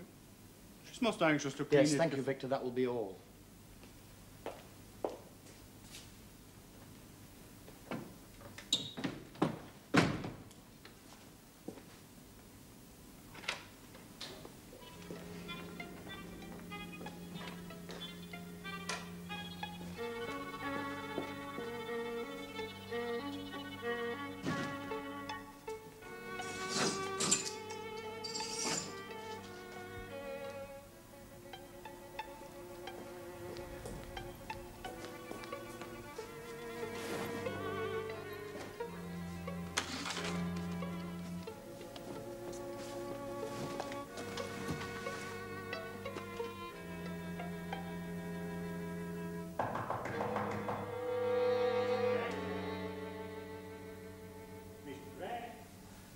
Coming, coming.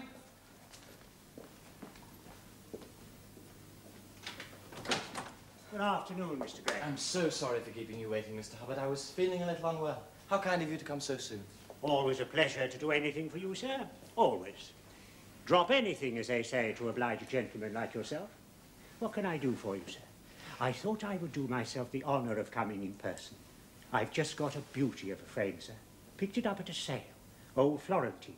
Came from Fonthill, I believe. I'm so sorry you gave yourself the trouble of coming round, Mr. Hubbard. I shall certainly drop in and look at the frame. But today, I only want a picture carried to the top of the house for me. It is rather heavy, so I thought I would ask you to lend me a couple of your men. Oh, there'll be no trouble there, sir. Delighted to be of any service to you. Which is the work of art, sir? This. Can you move it, as it is, cover and all? I don't want to get it scratched going upstairs. Oh, there'll be no difficulty there, sir. Would you and I? Yes, you and I can manage well enough. Yeah. Lift. Now, where shall we carry it to, sir? Well, if you'll follow me, Mr. Hubbard, I'll show you the way. I'm afraid it is rather heavy. It's on the top floor. We'll go up by the front staircase. It's wider.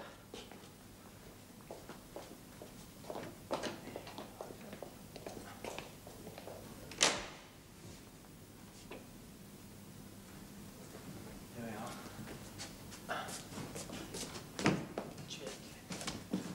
Don't mind the stairs, Mr. Hubbard. Oh, yes, sir.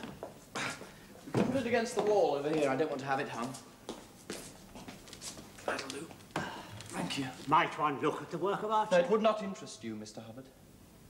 I shan't trouble you any more now. I'm much obliged for your kindness in coming round. Sure, sir, sure. Ever ready to be of any service.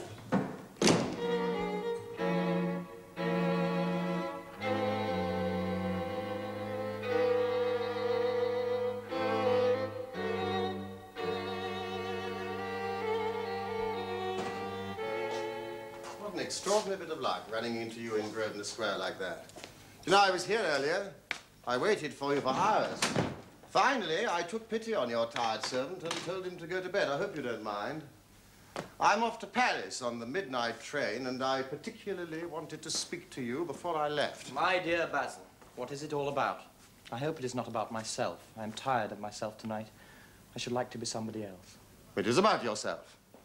I think it is right that you should know some of the dreadful things that are being said against you in London. I don't wish to know anything about them.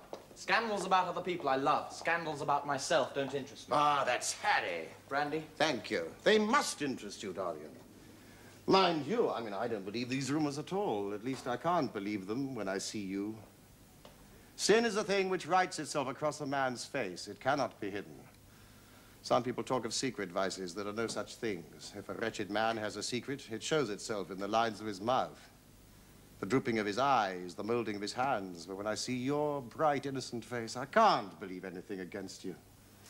Mind you, I very seldom see you nowadays, and you never come down to my studio. And when I hear these These hideous things that are being whispered against you. I don't know what to say. Why is it, Dorian, that a man like the Duke of Berwick leaves the room of a club when you enter it? Basil, stop.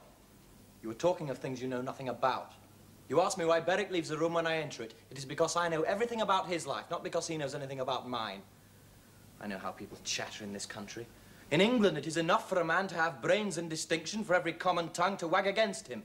And what sort of lives do these people who pose as being moral lead themselves? My dear fellow, you forget that we are in the native land of the hypocrite. That is not the question. England is bad enough, and English society is all wrong. That is why I want you to be fine. But you have not been fine, Dorian. One has the right to judge a man by the effect he has over his friends. Don't shrug your shoulders. Don't be indifferent. Listen to me, Dorian! They say that you corrupt everyone with whom you become intimate, that it is sufficient for you to enter a house for shame of some kind to follow after. I don't know whether this is true or so. I don't know. Know you? Do I know you?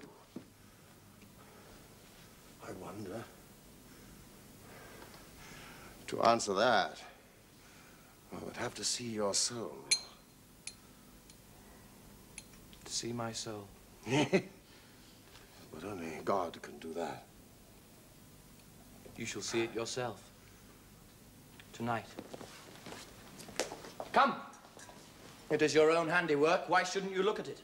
You can tell the world all about it afterwards if you choose. Nobody would believe you. If they did believe you, they would like me all the better for it. I know the age better than you do, though you prate about it so tediously. Come, I tell you, you have chatted enough about corruption. Now you shall look on it face to face. Don't say things like that, Dorian. They don't mean anything. You think so?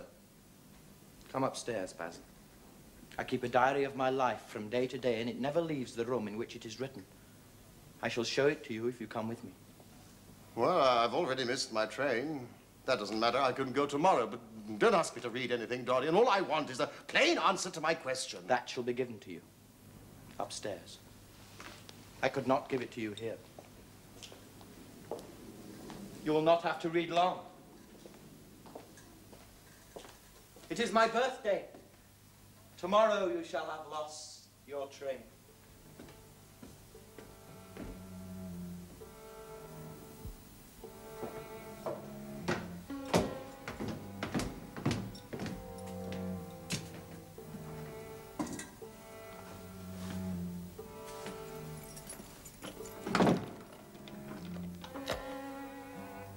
You insist on knowing? Yes, I do. I'm delighted. You are entitled to know whatever there is to know.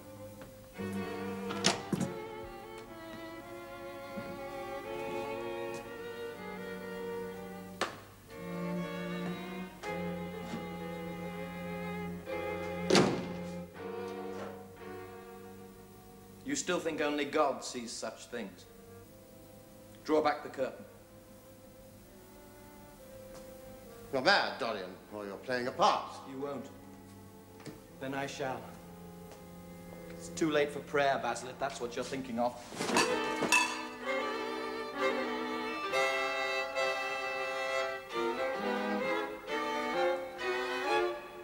Ah!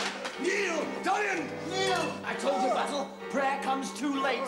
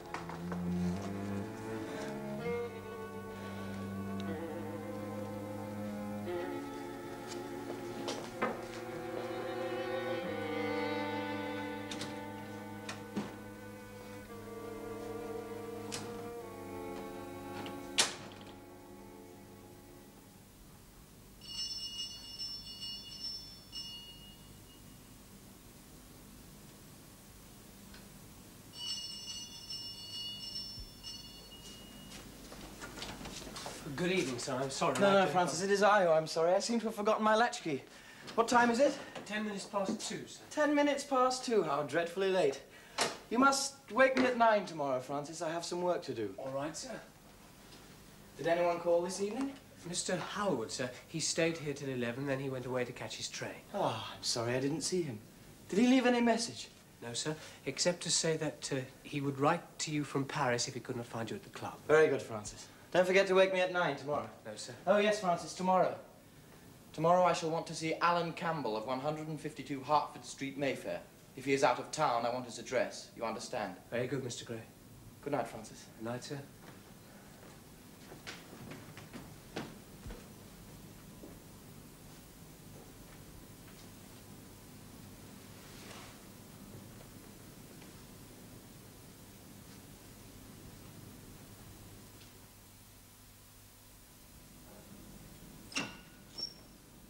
Mr. Campbell, sir. Ask him to come in at once, Francis.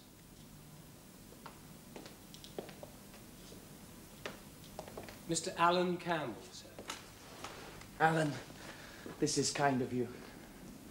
I thank you for coming. I had intended never to enter your house again, Gray. You said it was a matter of life and death. Yes, Alan, it is a matter of life and death, and to more than one person.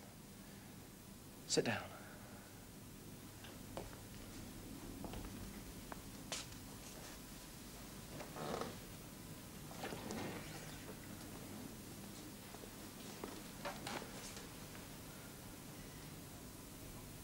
Alan, in a locked room at the top of this house, a room to which nobody but myself has access, there is a dead man. He has been dead some hours now. Don't stir and don't look at me like that. Who the man is, why he died, how he died, are matters that do not concern you. What you have to do is this. Stop, Gray. I don't want to know anything more. Whether what you've told me is true or not doesn't concern me. I entirely decline to be mixed up in your life. Keep your horrible secrets to yourself. They don't interest me anymore. They will have to interest you, Alan. This one will have to interest you.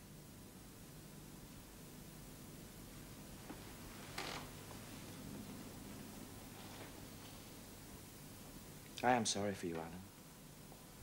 But I can't help myself. You are the one man who is able to save me. I am forced to bring you into the matter. I have no option, Alan. You are scientific. You know about chemistry and things of that kind. You have made experiments. What you have got to do is to destroy the thing that is upstairs. Destroy it so that not a vestige of it will be left. Nobody saw this person come into the house. Indeed, at the present moment, he is supposed to be in Paris. He will not be missed for months. When he is missed, there must be no trace of him found here. You're mad, Dorian. I was waiting for you to call me Dorian. You're mad, I tell you. Mad to imagine that I would raise a finger to help you. Mad to make this monstrous confession. I will have nothing to do with this matter, whatever it is. Do you think I will imperil my reputation for you? What's it to me what devil's work you're up to? It was suicide, Alan. Suicide? Well, I'm glad to hear it. And who drove him to it? You, I shouldn't fancy. Do you still refuse to do this for Yes, me? of course I refuse. Alan, it was murder. I killed him. Murder? Good God, Dorian, is this what you've come You don't know what he had made me suffer. Look, I'll not inform upon you, but I will have nothing to do with it. You must have something to do with it, Alan. You must. All I ask of you is to perform a certain scientific experiment. You go to hospitals and dead houses. The horrors you do there don't affect you. If in some hideous dissecting room you found this man lying on a leaden table with red gutters scooped out for the blood to flow through, you'd simply look upon him as an admirable subject. You wouldn't turn a hair. All I'm asking you to do is merely what you've done many times before, and remember, it is the only piece of evidence against me. If it's discovered, I am lost, and it is sure to be discovered unless you help me. I've no desire to help you. Alan, I entreat you. You may know terror yourself someday. But don't inquire now. I have told you too much as it is. But I beg of you to do this for me. We were friends once, Alan. Don't speak of those days, Dorian. They're dead. The dead linger sometimes. The man upstairs won't go away.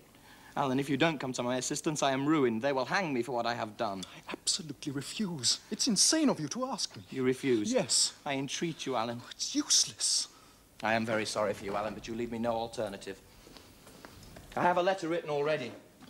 Here it is. You see the address? If you don't help me, I must send it. If you don't help me, I will send it. You know what the result will be.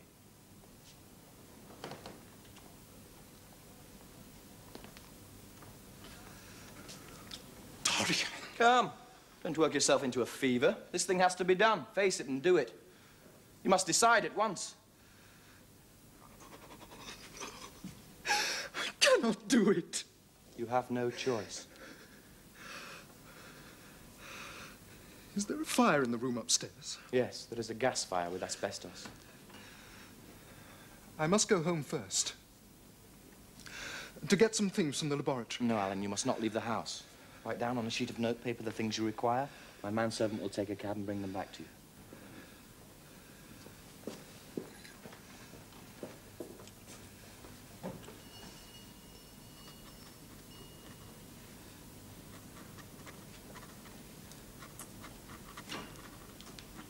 Yes.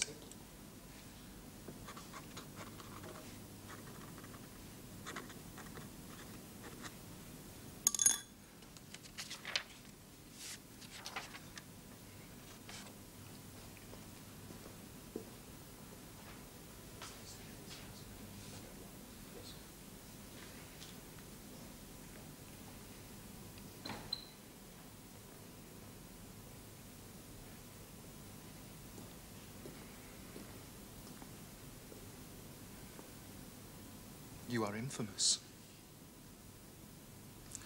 Absolutely infamous. Gosh, you have saved my life. Your life. What a life is that? Oh, I wish you had 1,000th part of the pity for me as I have for you. No. There isn't a moment to be lost.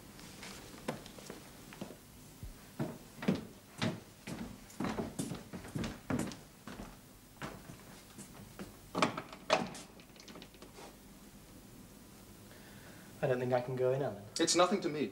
I shan't require you. Wait.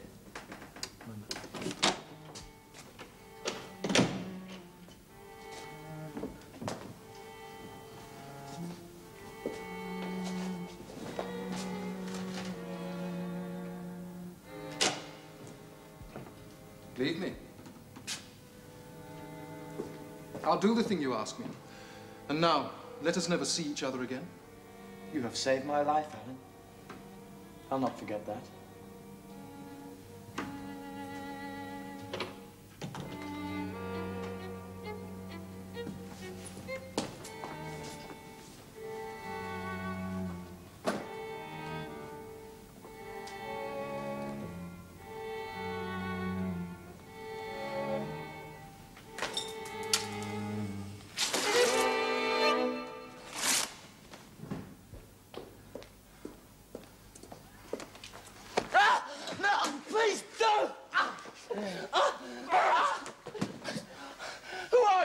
What do you want?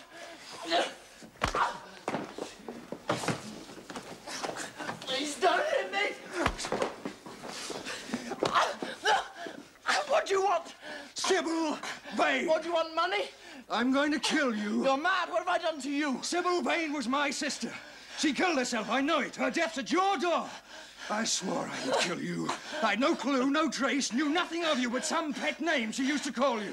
So make your peace with God, for tonight you are going to die. You're mad. I never heard of her. You'd better confess your sins, for you are going to die. Oh, please. I give you 1 minute to make Please. your peace. 1 minute. That's all, no more. How long ago was it when your sister died? Quick, tell me. 18 years. But why do you ask me? What do years matter? 18 years. Set me under the lamp and look at my face.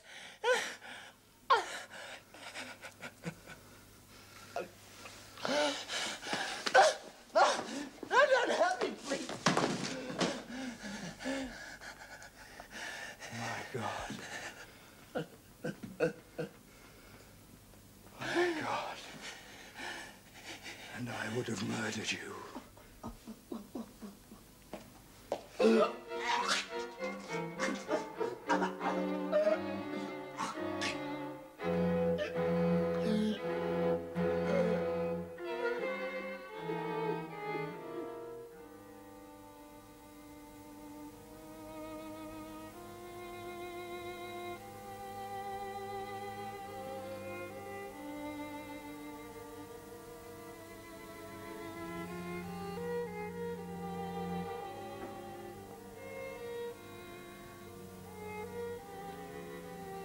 Who's that?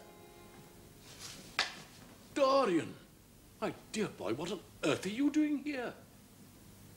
I was passing. I'd heard the studio was for sale. The door was open. Where have you been hiding yourself all this time? I haven't seen you for weeks. Come, you must tell me. No, Harry. I don't want to talk to you. I've done too many terrible things in my life, and I'm not going to do any more. I did my first good action yesterday. Indeed? And where were you yesterday, may I ask?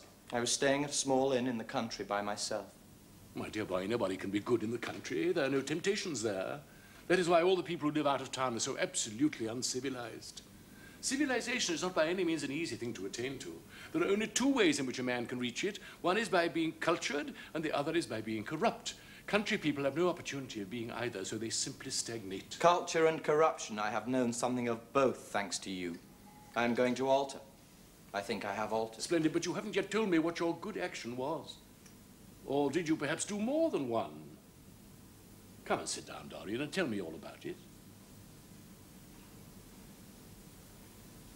Oh, very well, Harry. It is not a story I could tell to anyone else. Yesterday I spared somebody. Now that sounds conceited, but you understand what I mean. Hetty was simply a girl who lived in the village where I was staying. She was quite beautiful and wonderfully like that little actress, Sybil Vane. You remember Sybil Vane, don't you? How long ago that seems. Well, Hetty and I were to have gone away together this morning. We were perfectly in love. We adored each other. Suddenly, I determined to leave her just as I had found her. I should think the novelty of the emotion must have given you quite a thrill of pleasure, Dorian. But I can finish your idyll for you. You gave her some good advice and broke her heart. That was the beginning of your reformation. Harry, you are incorrigible. Hetty's heart is not broken. Of course, she cried and all that, but there's no disgrace on her. She can live. My dear Dorian, you have the most curiously boyish moods. Do you imagine that this girl will ever be satisfied now with any one of her own station? I suppose she'll soon be married to some rough carter or grinning ploughman. And the fact that she's known you and loved you will teach her to despise her husband, and she will be wretched. From the moral point of view, I can't say I think very much of your great renunciation. Even as a beginning, it's poor. No, Harry. Don't try to convince me that the first good action I've done for years, the first little bit of self-sacrifice I've ever known is really a sort of sin. I want to be better. I am going to be better. No, I don't want to talk about it anymore.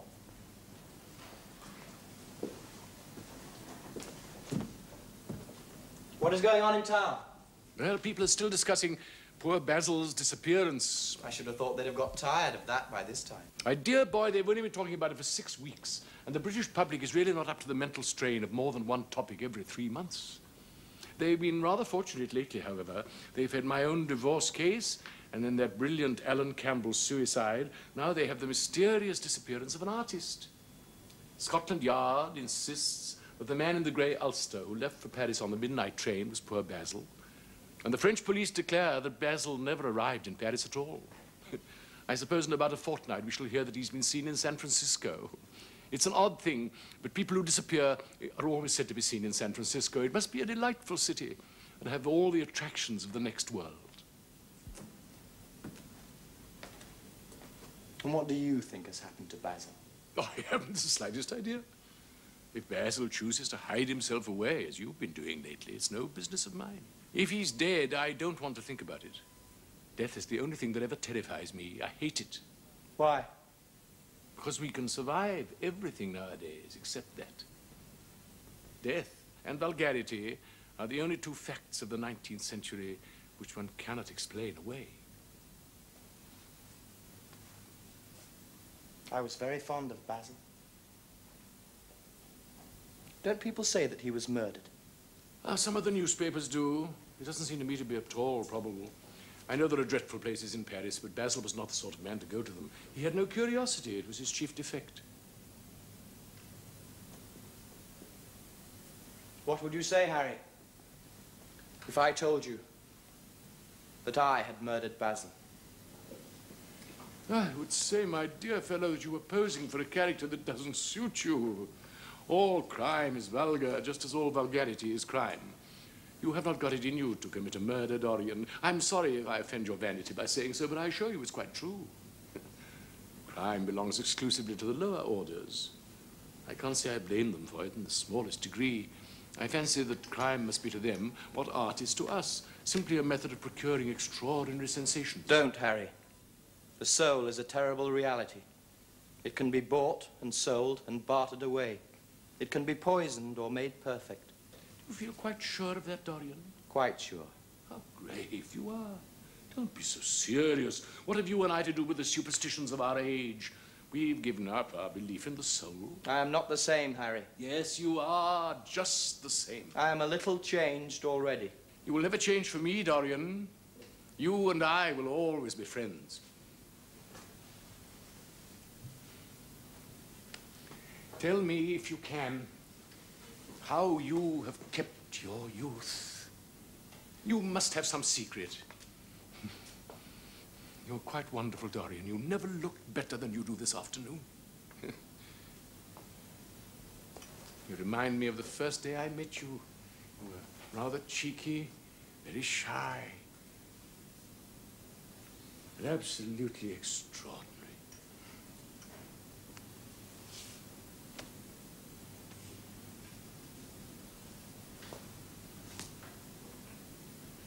You have changed, of course, but not in appearance.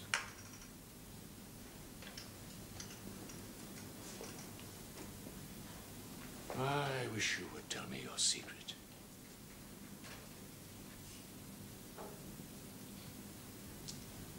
To get back my youth, I would do anything in the world. Except take exercise, get up early, or be respectable.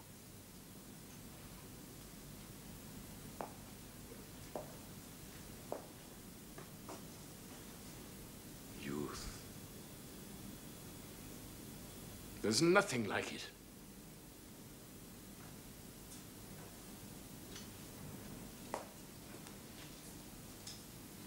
Goodbye, Harry.